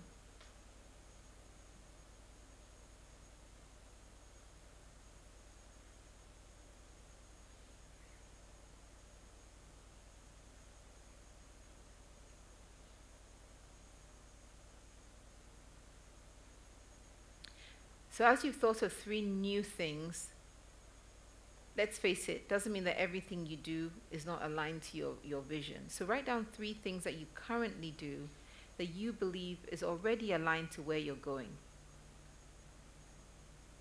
There are things that you can keep doing, and so when you do them, you realize, all this time, I've already been in this direction. What are the 3 things you do today that you feel are already aligned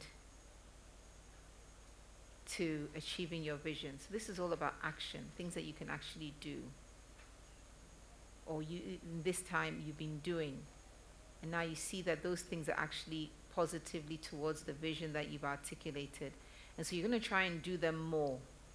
You're going to find other people who want to do it, or if it's not something you can do with other people, you're just going to try and do it more because you're already into it. It's already happening, but the more you do the things that are in the right direction, then you can bring in the new things and build on them. It's all about us being intentional.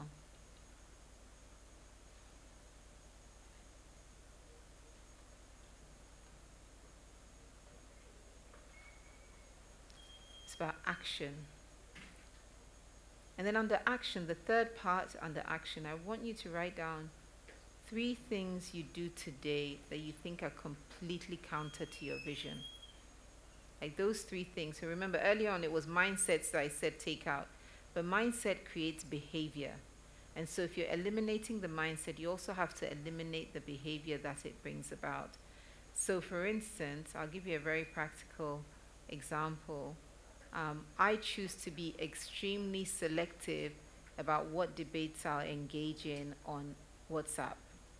Right? It's a very intentional choice.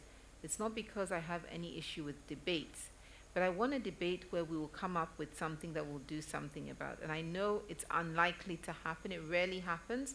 And so I limit it because it's not really getting me to the purpose of solving problems. It's just conversation.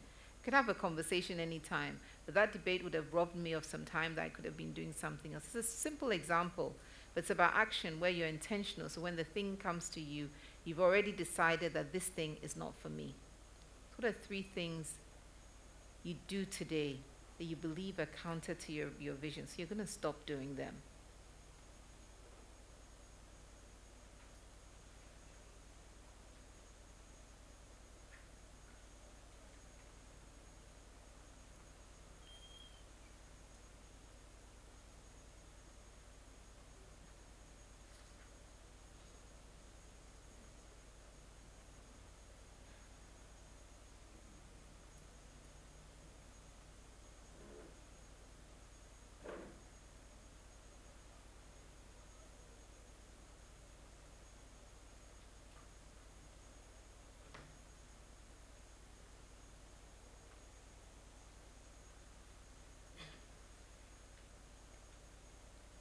So under the action section, you've captured 3 things you need to do consistently, new things, 3 things you're already doing that you want to do more of, and 3 things that you need to stop doing completely. You need to move off your to-do list. You have to fend them off if they come your way.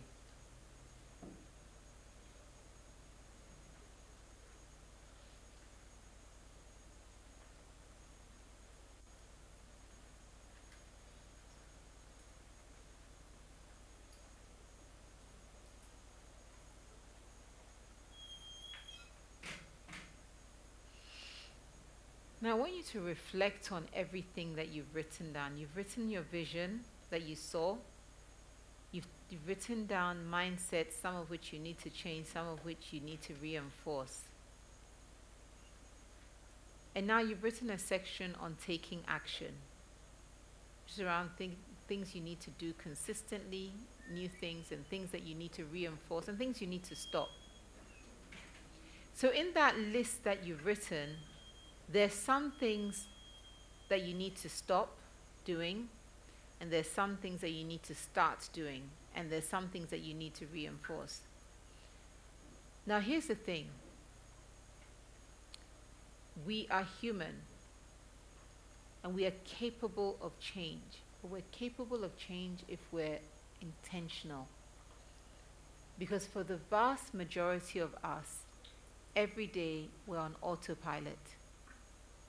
We're doing things because we've learned to do them. We don't even have to think about doing it. What you've written down as your action plan is going to require you to be intentional. It has to be intentional, that you're deliberate, whether it means reminding yourself, having that partner that you met at the Bold New Normal conference, that you got their phone number, you check in on each other, or you choose it. You have to be intentional. You have to hold yourself to account, which means you have to have checkpoints. We don't change because we felt like change or the thought came to mind. We change when we're intentional. When we do it for long enough, it becomes second nature. But we have to do it for a period before it becomes second nature. So I want you to write down a date. I want you to commit a date for these changes. We need a date. You know, when I started working in telecoms, the first company I worked for, apparently I was nicknamed When, which I wasn't aware of.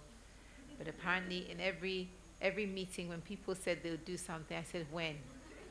And they were like, this woman cry every day, when? When we said we would do it. You and I know that doesn't work. Give me a when. Write down a when that you will commit to. Because remember, every single day, not only do you have a finite amount of time, you have a finite amount of energy. That's why at some point in the day we get tired and we go to bed. If we didn't run out of energy, we'd be on 24 hours. But you try 24 hours for 2 or 3 days. You wouldn't even last, right? So that's why we have to be intentional, so that within that 24-hour period, the amount of energy we have, a lot of it is going towards the things that we really want to achieve, even if it's a little bit, even if it's 1 hour of energy, whatever it is. Because the same energy, you can spend it chatting the whole evening. It's possible. You still get tired and sleep. That one is guaranteed. It will finish. You need to go and recharge the battery. So write down a date when you want to start your changes. And even if along the way you fail on a change, it doesn't mean that you give up. You retrace your steps and you get back on track. But write down a date. And decide in your mind, who are you going to share this plan with? Is the person in this room, you've met them already? Or is it going to be someone else? Remember, the person in this room equally has a plan, so you'll be able to support each other. Someone else you might have to educate on the plan, but if you pick someone from this room, you'll be able to check on each other. And that person can become your Bold New Normal success partner on how you actually achieve what you want to achieve. But just like I said this morning, it's time. It's really time to create your Bold New Normal. You've seen from your success stories that you're already doing and achieving many things that perhaps you even haven't taken the moment to recognize that I did that. You know, we talk, I can give you all the myriad of things. You prayed, you did, yes, all that happened, but it happened to you. Like, you need to project that into the future, but you have to tailor it to an intentional vision and work towards it. And that shift in mindset and shift in daily habits are what are really going to get you there more than anything else. Not waiting for the 3-month window. The day that you choose that on this particular day, this 30 minutes is dedicated to that, or this 1 hour that I can spare, or maybe it's 20 minutes, but it's within your hands.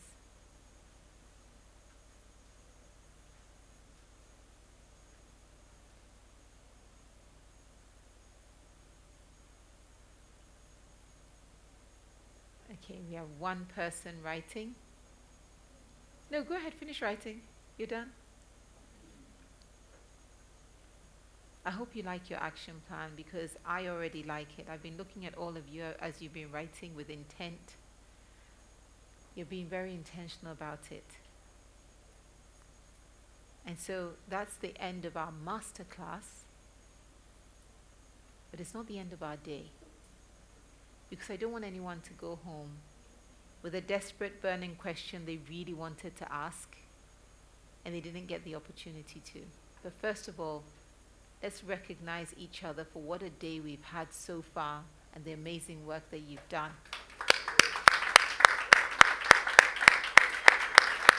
Yes, some high fives, some high fives. Well done, well done, well done, well done, well done, well done, well done, well done.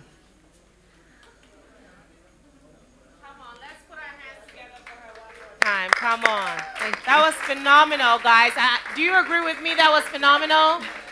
I know we got to dig deep, and I hope that you take those notes and just use it to really curate the life you desire.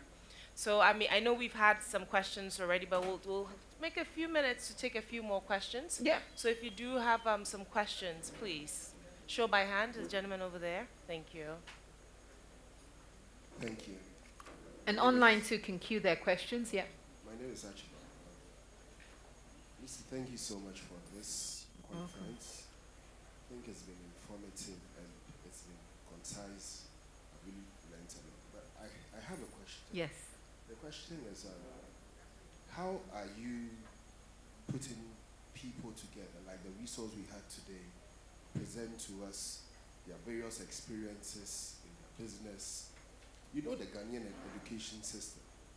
Go to JHS, go to private, go to JHS, go to the university, do national service. If you get a job that is related to what you studied in school, you do it. If you don't get it and you get another job, you flow. The mindset thing that you're talking about, I believe when we get to them, maybe at class 6, JHS 1, class 5, we will have a targeted crop of children who these resources deliberately, since you are saying we should be intentional, looking at the Africa we want to build, going to them, monitoring them, giving them the books to read, leading them to the right books to read, helping them out with their questions and sorting out their confusions and all. At that tender age, I want to find out if you have a vision for that. I want to find out how you are going to go about that. I do have a vision, and it's called you.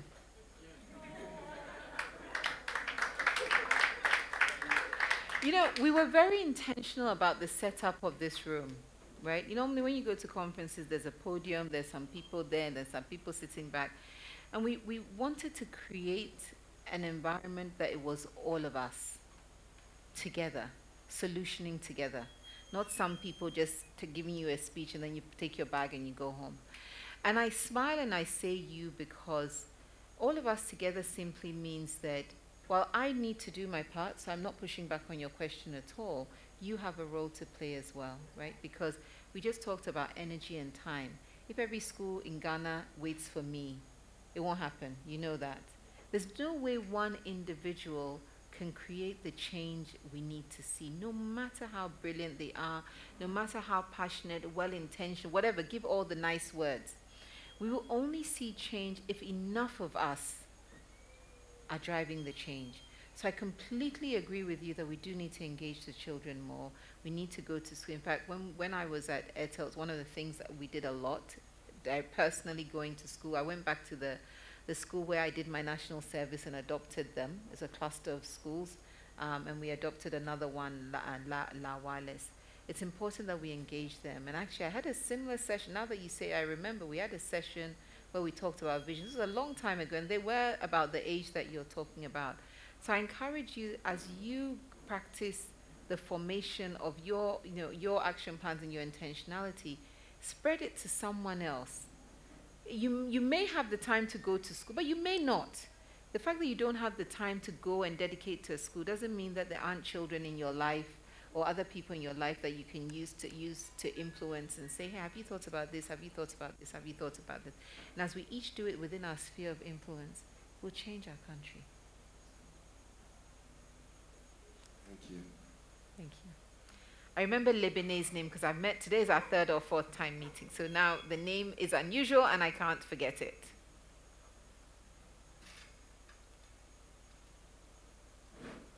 Hi everybody, I'm Lebanese. I want to ask you, what is your definition of bold? What would you... Oh, I'm sorry. I want to ask, what is your definition of bold? What would you say bold is?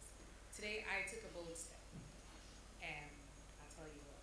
So I saw this on social media, and I planned to make it, but I totally forgot about it. And I saw Willa's post this morning. I'm like, oh my gosh, I saw this, but I didn't register. I quickly registered online, and I said, you know what? I'm actually going to come, because they said registration for in-person stuff. They said, oh wow, I like that. And I'm like, yes, because I know that we normally register. The room will be full, which was what I was hoping for, but I will stand at the door if it meant that I had to stand at the door. I got here, the gentleman asked me, you didn't register? I'm like, yeah, but I can go in. I want to be there. And she said to me that was bold, and I thought, yes, a bold you know. So I want to ask, what is your definition of bold, and how did you come about all this? Good question. Thank you, and thank you for coming. That was very bold, because we'd said repeatedly that was full. My definition of bold is jumping in and figuring it out. It's the maddest thing, and I keep doing it, and keep saying to myself, I'll never do it again. But I'll do it again. I know myself. So repeatedly, I can tell, I was telling you when we did our one-on-one, she asked me about the success moment. Even though I'd written down in the past that I'd love to write a book, my dad had said one day you should write a book, I found writing a book such a scary thing to do. Because the more I wrote authentically and honestly, I thought, oh my goodness, some people are not going to like this. You think about all the things that could go wrong. And it's going to be out there. Everyone's going to read it. Like, they haven't even met me and they get to read it. And I did have support. The publisher was very supportive, probably in Ghana. But then I thought to myself, actually, Lucy, if you write a book and it doesn't work out, you'd have gone through the process of writing a book, learned it, and if no one reads it, at least you will know what it feels like to write a book. You know, maybe nobody wants to read your book, but more importantly, what is the worst that can really happen? The worst that can happen is nobody reads it. That's the only thing that can happen. Nothing will happen to me personally. And so that's how my mind works. You dive in. You know, I feel as though if another human being, wherever they are from on the planet, has been able to do something with enough determination, focus, I can do it. I'm not trying to claim that I've done everything in the world, right? But if someone has done something, it's a human being who did it. They haven't got horns, they haven't got anything. They're a human being like me.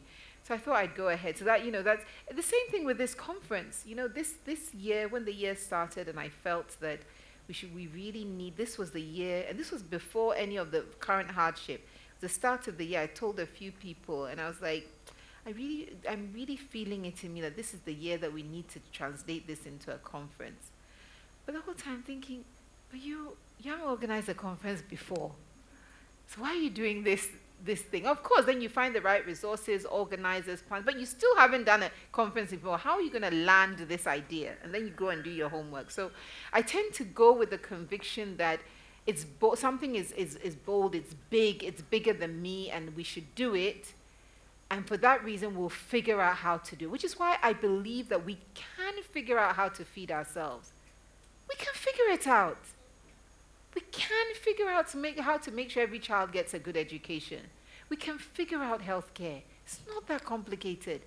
It's desire, it's willingness to be scared and still do it anyway, right? As for the normal day-to-day run-of-the-mill things, yes, we can do them, but we want a different Africa. Think about it. Where some countries were the day I was born, we haven't reached there, and I'm middle-aged. Put into perspective.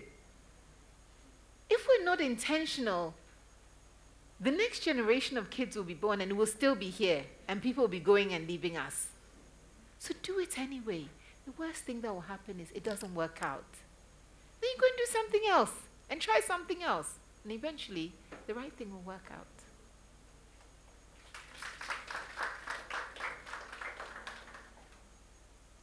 Any questions? We have a hand up online as well. Oh, okay. Please, I'm Patrick. Hi, Patrick. Yes, first of all, I would like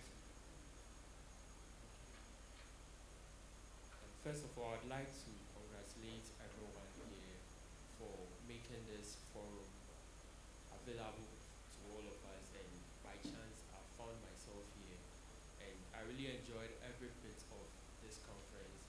It has really inspired me, and most of the nuisance here resonates with my way of thinking and my goals and the things I want to achieve. And I want to say a very big thank you to all of you, and I'm going out there and going to rearrange myself and restructure my mindset and make it happen. Yes, I have wild dreams and I would want to make it happen just like you have done. And also, please, I have one question to ask you. Please, what is your personalized winning recipe?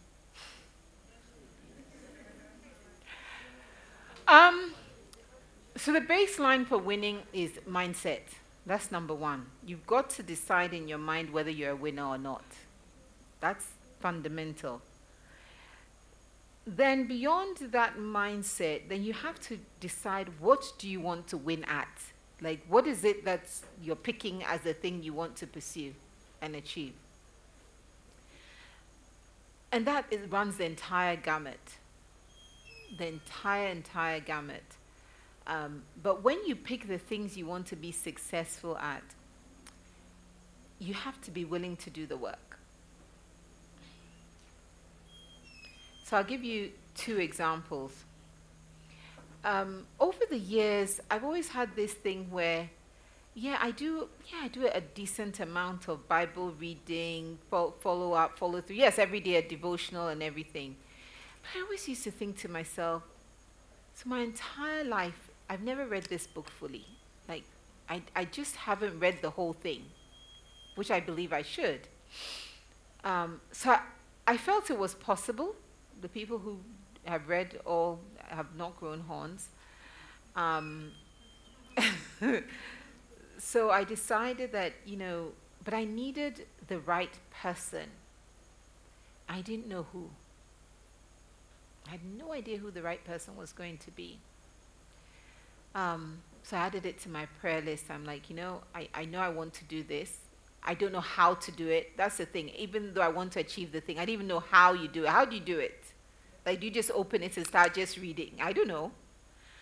And besides, I tried the just reading thing before and it didn't work. So I knew that was not the right formula. If one formula doesn't work, you find another. And somehow, to this day, I don't even know how we connected on this. I must have asked her or something, but there's a lady I know. I'd known her for years and years ago, and then through a friend, and then we reconnected at our church, but then I hadn't seen her in COVID and everything. We live in different countries. And somehow we got talking, and she has consistently been, and I remember the first year we started, it was 2020, and they had already started, and I said, you know what, I'll join you so that I learn how to do it, even though most of the year is gone. So by the time we get to next year, I'll know what to do, right? Was it? Yeah, it was 2020. I don't think it was 2019. But thankfully, we did part of that year. We did the whole of the subsequent year, and we're doing another year. So now I have a partner with whom I know this thing I want to keep doing, I'm able to do, because I feel it's important to me personally and my growth. It's a choice I've made, right?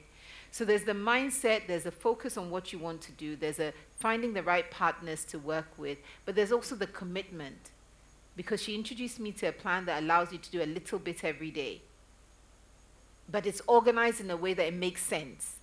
That it's picked, someone has taken the time to pick so that it makes sense for me.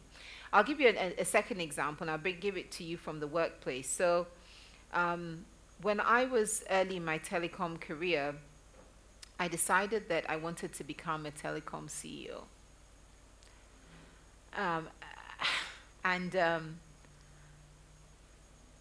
I know, it's like, why are you thinking about this? Because no one else is. But that's the thing, the more someone else hasn't done it, the more likely I'm going to think I should do it. And you should all think the same way. Do it. You don't have to wait for somebody else. So I went to my boss, and the way I think about those kind of goals is that I think about where I am today, where that vision, like the visions you did today, but I also do a gap analysis. What's the gap between Lucy today and Lucy of that vision? So that I'll do the work for her. So when she gets to that vision, she's ready, she's in it, right? So I went to my boss and I said to him, this is what I wanted to do. He listened. And he explained to me very clearly. At the time, I was doing a strategic role, a more strategic. He said, look, you can't run a company if you've never generated money. Like, no one gives their company to you without guarantees that you can make them money. And so what that then meant was a number of years that my goal was to, from the time of the conversation, to achieve it in 5 years. I thought, if I give myself 5 years, I can learn all the things. And to get to the end of the story quickly, it didn't take 5 years, it took 6. But we create visions, it doesn't mean it will land. I had another vision for a 15-year plan, it happened in 14. So different things, it'll be there or thereabouts most of the time. But anyway, to your point about what did it take, so in the end I got sent on a role, and the first role I got sent on was in Ashanti region. I got sent to go and work in Kumasi. I should leave Accra. And you might have heard me talk about this if you tuned into Happy FM in the week. And so the business was struggling from middle Ashanti upwards. It hadn't really crafted a strategy that worked for that half of Ghana. And I was asked to go and run this business there to make money, essentially. And oh my goodness, my fellow Ghanaians. Why would they do this to you? They're sending you from here. You've come from Abuchi. They're sending you from here to there. These people, they don't respect you. All kinds of. Somebody even came and sat next to me. She actually sat next to me and went, I know you're ambitious and everything, but as for this one, I won't do it. Right? So you also have to have a mindset that says, remember the things I said you need to take away, throw away. Some of them, you even hear them after you've cancelled it out. You have to determine that, okay, I hear you, thank you very much. Right? And I went along with it. And it was hard. It was hard because my kids were very young. 2 of them are sitting behind me. And I had to go away to Kumasi every week and come back at the weekend. And, thankfully, I embraced the family around me that support me. But then, I discovered Ghana in a way that I never knew was possible. I was going to Yendi, Salaga, Oseko, Joko, Bunsum, Kwanta, Shiriosu, Bogota. Because the business, you need to be on the ground, right? And then that job, and then other jobs got sent to DRC. So all the other jobs, which are hard, some of them were really hard work. But I stayed focused on that vision. And I ignored the noise of the people who were saying that I'd been disrespected. Seriously, they said I'd been disrespected. And you keep going. Because you're going to have that here. Even the thing that we say in Ghana, but papa dia. How are you going to be successful if you're not committed to the work that you're doing, whether it's your own business or someone else's business? And one thing my mom always used to say to us is that if you can't look after that which belongs to someone else, you're not going to be able to look after your own. It's not going to happen. So stay committed. When someone says to you, the work is not for your father, so don't put so much. They're on a different path. Let them stay on their path and you stay on your path. I hope that helps.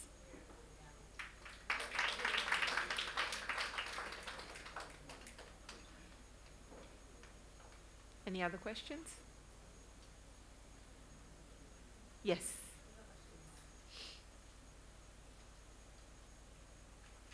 Thank you, Lucy, again for organizing this. Listening to you, I'm tempted to think that it's been a little rosy for you in terms of the decisions that you have made. I just want to find out, have you made any decision that didn't work? Have you failed at anything? And what was your reaction? What did you do? How did you bounce back? My reaction depends on time of life. So yesterday, my little girl behind me, she was laughing and she said, "As for you, you're such a crybaby." I'm like, what? The truth of the matter is that the younger I was, the more I'd cry about failing. And there were times when I would fail at work and I'd cry the whole weekend. The whole weekend is over. The weekend is destroyed because something happened last week. And as you grow and you learn and you go through challenges, you become stronger. And the things that used to get you down, they don't any longer. You're more pragmatic. You think about it, you reflect, and you move on, right? But that's why we need to deal with challenges. Because in dealing with a challenge, it helps you it helps you develop the skills required to navigate the challenge successfully. If you avoid it, that same challenge will meet you elsewhere. So I've had several instances where I felt that this has been a complete failure. I have had times, for instance, where I have managed a team, and some of them have been quite unhappy. And anyone who knows me well knows that I really care about how people feel. I want people to be successful, but I actually want them to feel good about themselves. And so I always like to understand the root cause of the failure. That might be the engineer in me. And I found ways in this particular instance to navigate understanding why people felt the way they felt without making them feel like I was pointing a finger or there was a risk to it. And I realized that there were a number of issues that they felt hadn't been resolved. Some of it happened before even they came to work in my team, but that's not the point. The fact that somebody is unhappy from a different era and adds it, it's your job now to address things. And if you haven't addressed it in a way that the people feel that it meets their needs, then you have failed. But you can't give up. You can't say, oh, I've tried for 6 months, or I've tried for 1 year, you're still complaining, so it's over. You go back to the drawing board and figure out what you need to do and do something different. So doing the different is what works. I've also had failures commercially. You know, we launched a product in DRC, and boy, was it a disaster. I tell you this not to make it sound, you know, like I'm talking, we lost $3 million that month. Seriously, it was just gone. And luckily, I didn't lose my job, because maybe I had other credit, but that taught me a lesson that even when you have maybe more senior people or other people who are saying, let's go for it, if you're really convinced, because ultimately I had the responsibility for launching that product. It didn't matter what anybody else said. I had the responsibility. And my reaction at some point was also wrong. So I killed the product when I realized we were losing money. Tried to clean up, and it took us maybe 2 or 3 months before the network even recovered. We'd exhausted the network. But then a few months later, we did a presentation, and my boss completely threw me under the bus. It was like he was not there for me. It was like, this was all on you, and we were in front of all the very senior people in the company. But then my boss's boss, who knew me well, empathized. But he did give me some feedback that day, because not only had I lost the money, but we had recovered. But that day, I reacted to my boss in ways that I shouldn't have. Now, again, these are many years ago.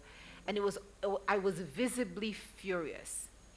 And my boss's boss said to me, you know, Lucy, we've had the discussion, but the way you are now, you're going to make more people actually focus more on you than the real issue at hand, right?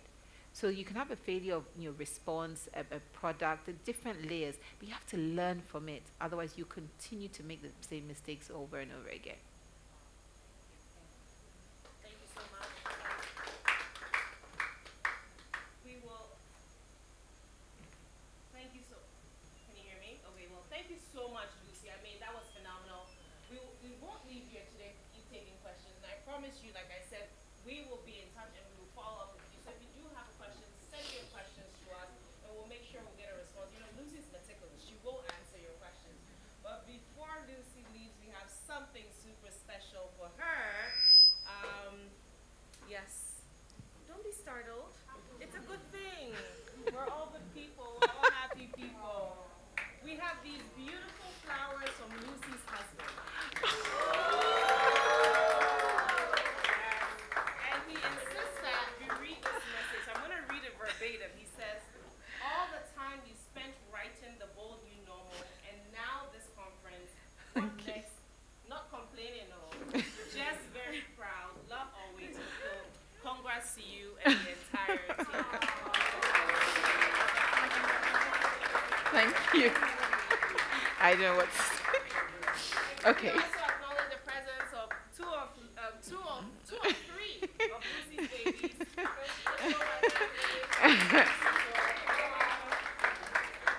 Thank you. That was very sweet. But it's, I know, good one, good one. Has it not been a fantastic day? Come on, put your hands together. I mean, what a day it's been. My goodness. I hope you're as inspired as I am. I took notes. Keep those notes. I'm telling you, it does make a difference. There's something that says it takes 21 days to form a habit, 90. Honestly, if you stick to this plan, it will work. She is a living testimony of what she shared with you. Taking action, creating prosperity. You've already taken the first step by being here. You've taken the first step. You've been here since 8 in the morning. Come on, put your hands together. What a crowd, what a crowd. And we're not just talkers, we are doers. This is a movement. This is just the beginning. We're staying in touch. We'll answer your questions. We're going to task you with stuff. And we're going to start the things that we suggested. And these are things that you suggested to do for our country and for our nation. If we can do it here, we can replicate it all over. And you know, if you can succeed here on the continent, everything else will be a walk in the park, right? Yes, absolutely. So put your hands together again. What a day, what a day, what a day. What an atmosphere, my goodness. And we know that we might be bringing the curtain down. The formal part of this may be over, but you don't have to rush to leave. We have things to do. You stay here, network, speak to someone. I know that usually we don't like to, we're very caged as a people naturally. Speak to someone, ask them what they do, get a number or two, network. There are books out there. Lucy has books. Pick up a book and read. Mark it up. It's your book. I have mine. I've marked it up so many times. We have stalls outside, and then just go home, relax a bit, and then start working your plan. And when Lucy said when was the start date, I hope you didn't write a month from now. It really should be tomorrow. You can take the rest of the day off to relax and unwind, and then just start and let's do it. So it's been phenomenal. What a joy. What a joy. Right. So before I do the closing remarks, I'm going to give you this because you are our superstar. Superstar. Thank you. Very kind of you. Moderator MC. You know, Hillary did the book launch as well. So she has been, I think we're too close to each other, the mics, those feedback. Hillary has been on the journey from day X. In fact, almost everybody I work with, I have a story. So Hillary is, we bumped into each other in our neighborhood walking. You think I've forgotten? And this woman just stops me, and we just start talking. And here we are. Congratulations. Thank you. Thank you. Thank you. So the floor is yours. Yes. So we're gonna wrap. Just a few remarks to wrap. First of all, I want to say a very big thank you. I mean it when I say if without the sponsors, we couldn't have put this on for free, but we didn't want people to be restricted, especially this first event. We didn't want the restriction of people not being able to be here because they couldn't afford to. And so I'm so grateful to these sponsors.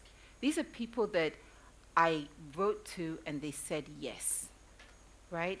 So Margins ID Group, thank you. Absa Bank.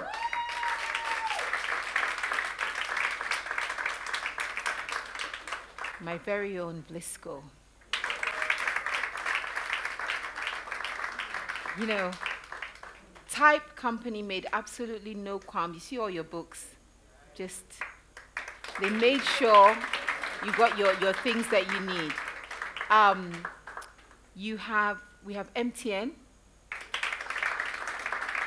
and we also have the Cosmos Innovation Center, and they're our partners that we're going to work with around a future hackathon. So we spent some time with them ideating. They helped us ideate around this, but more importantly, the hackathons for the future. And I have to mention my very own past employer, not very long ago, Airtel Tigo, for providing the streaming services. We're very, very grateful.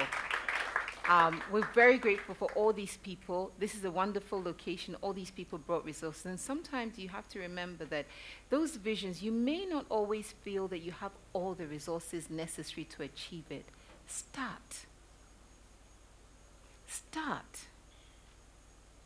Somehow, just yesterday, or was it this month, someone was telling me a story of various things that it was yesterday. I think it was, yesterday was Friday, so it was Thursday. I went to see my friend, new home, and so on, and she was just telling me how she's just so proud about some of the things that she's managed to do for herself just by starting. She had no idea how she was going to do it, but she started. So that's my thanks to the sponsors. We have an amazing army of volunteers, and you've seen many of them today, back and forth, coming, doing things, running around. Literally, some of these people I know, some of them I'd never met. All we had to do is that we needed volunteers. We have a volunteer who actually flew from London. She arrived last night. She's outside, Jessica, and she was partnering and working with her and flew herself to Ghana for this conference. So people have just come out and just said, you're doing this, we're going to do it with you. And they brought ideas, they've done, you know, all the, everything that you've seen, the people have just worked to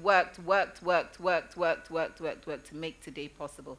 So I'm truly grateful for them, because as I say to you, no one person can do anything. We have to learn to partner and work with each other more. Honestly, there are more people who are willing to work with you than you realize. Ask them, and they'll do so. Our speakers. What our speakers, especially the first panel, represent for me, and I talk about it in the book, it's the generation of Ghanaians who make me feel that it's worth our effort. Right? You know, if you look at my generation of Ghanaians, you find very few people who are like these people. There are very few of us. And I get emotional when I talk about them, because these are the people who are going to make sure that when I'm an old woman, Ghana is a decent place to live. Because when I'm an old woman, these are going to be the people, the big people as we call them. And if they run a bad shop, then I'm stuffed, because as an old woman, I will not have the energy to do anything but whatever they think is possible. So we need to keep working with them, but thank you for your tireless commitment and dedication. I know our numbers have dwindled, and I know it hasn't been easy, but keep doing what you're doing, because you have to give the rest of us hope so that we keep supporting the hope, and you keep inspiring other young people. You heard from Fatu and David, and the thing I love about these people is the fact that they're not only willing to be outliers in their own right, but they're willing to share what makes them outliers confidently. We need to stop being afraid of saying who we really are and what has got us here, and be willing to challenge the status quo. Challenge and say it has to be done differently, and it has to be done better. So I really appreciate them for that. And finally, all of you, wow. You know, can you imagine organizing a conference and sitting there going, so anybody come? But that's a real thought. It's a real thought, and I'm being honest with you. I said, well, Lord, you said I should do this, so. And then you brought the people to help, and you brought the people who will sponsor. So you better bring the people to the room as well. So thank you all so much for being here, but not just for attending, but for the fact that we're moving on from here to take the real action. And I'm going to read a book, an excerpt for the book, and then we're done. As you take off, Just referring to my notes really briefly. Okay.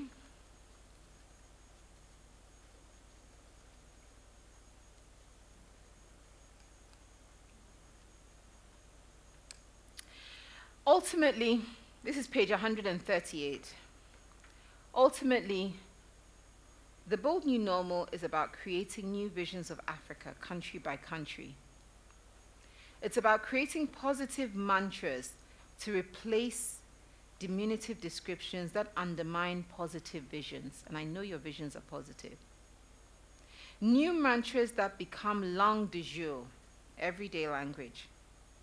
As our language builds up, our mindsets will become aligned to our visions. An alignment that will invariably alter our actions. For good, I presume.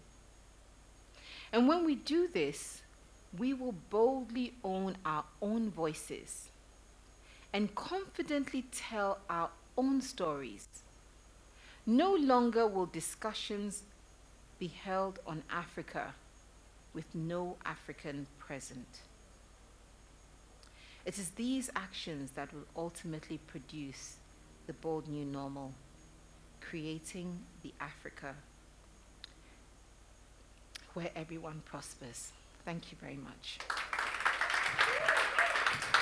Thank you, thank you. That was a fantastic way to end this. This was beautiful. We are done for now officially. If you do want to ask anyone a question, you can after doing the networking session. We also want to acknowledge we had someone come all the way from Ahafo, Diana. I don't know if she's still here, but I mean, this was phenomenal. Is she here? Diana, are you here? Show by hand. Can we put our hands together for her? Thank you so much for coming all the way. Thank you so much. So yes, thank you, ladies and gentlemen. You have been a phenomenal audience. We want to thank our audience in-house and those who stayed with us on Zoom as well, our people on Twitter. Don't stop engaging. Keep tweeting the Bold New Normal. Share ideas. Just stay in touch with each other. Let's collaborate. Let's build and create the lives that we desire, the nation we want, and the Africa that we want. It's been wonderful, wonderful being your server for the day. My name is Hilary Ando, and God bless, and I wish you great, great success.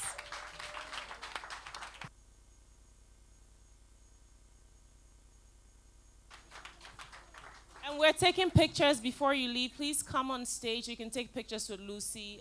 All the participants, please come and take pictures. Everyone, actually, please come and take a photo. Thank you.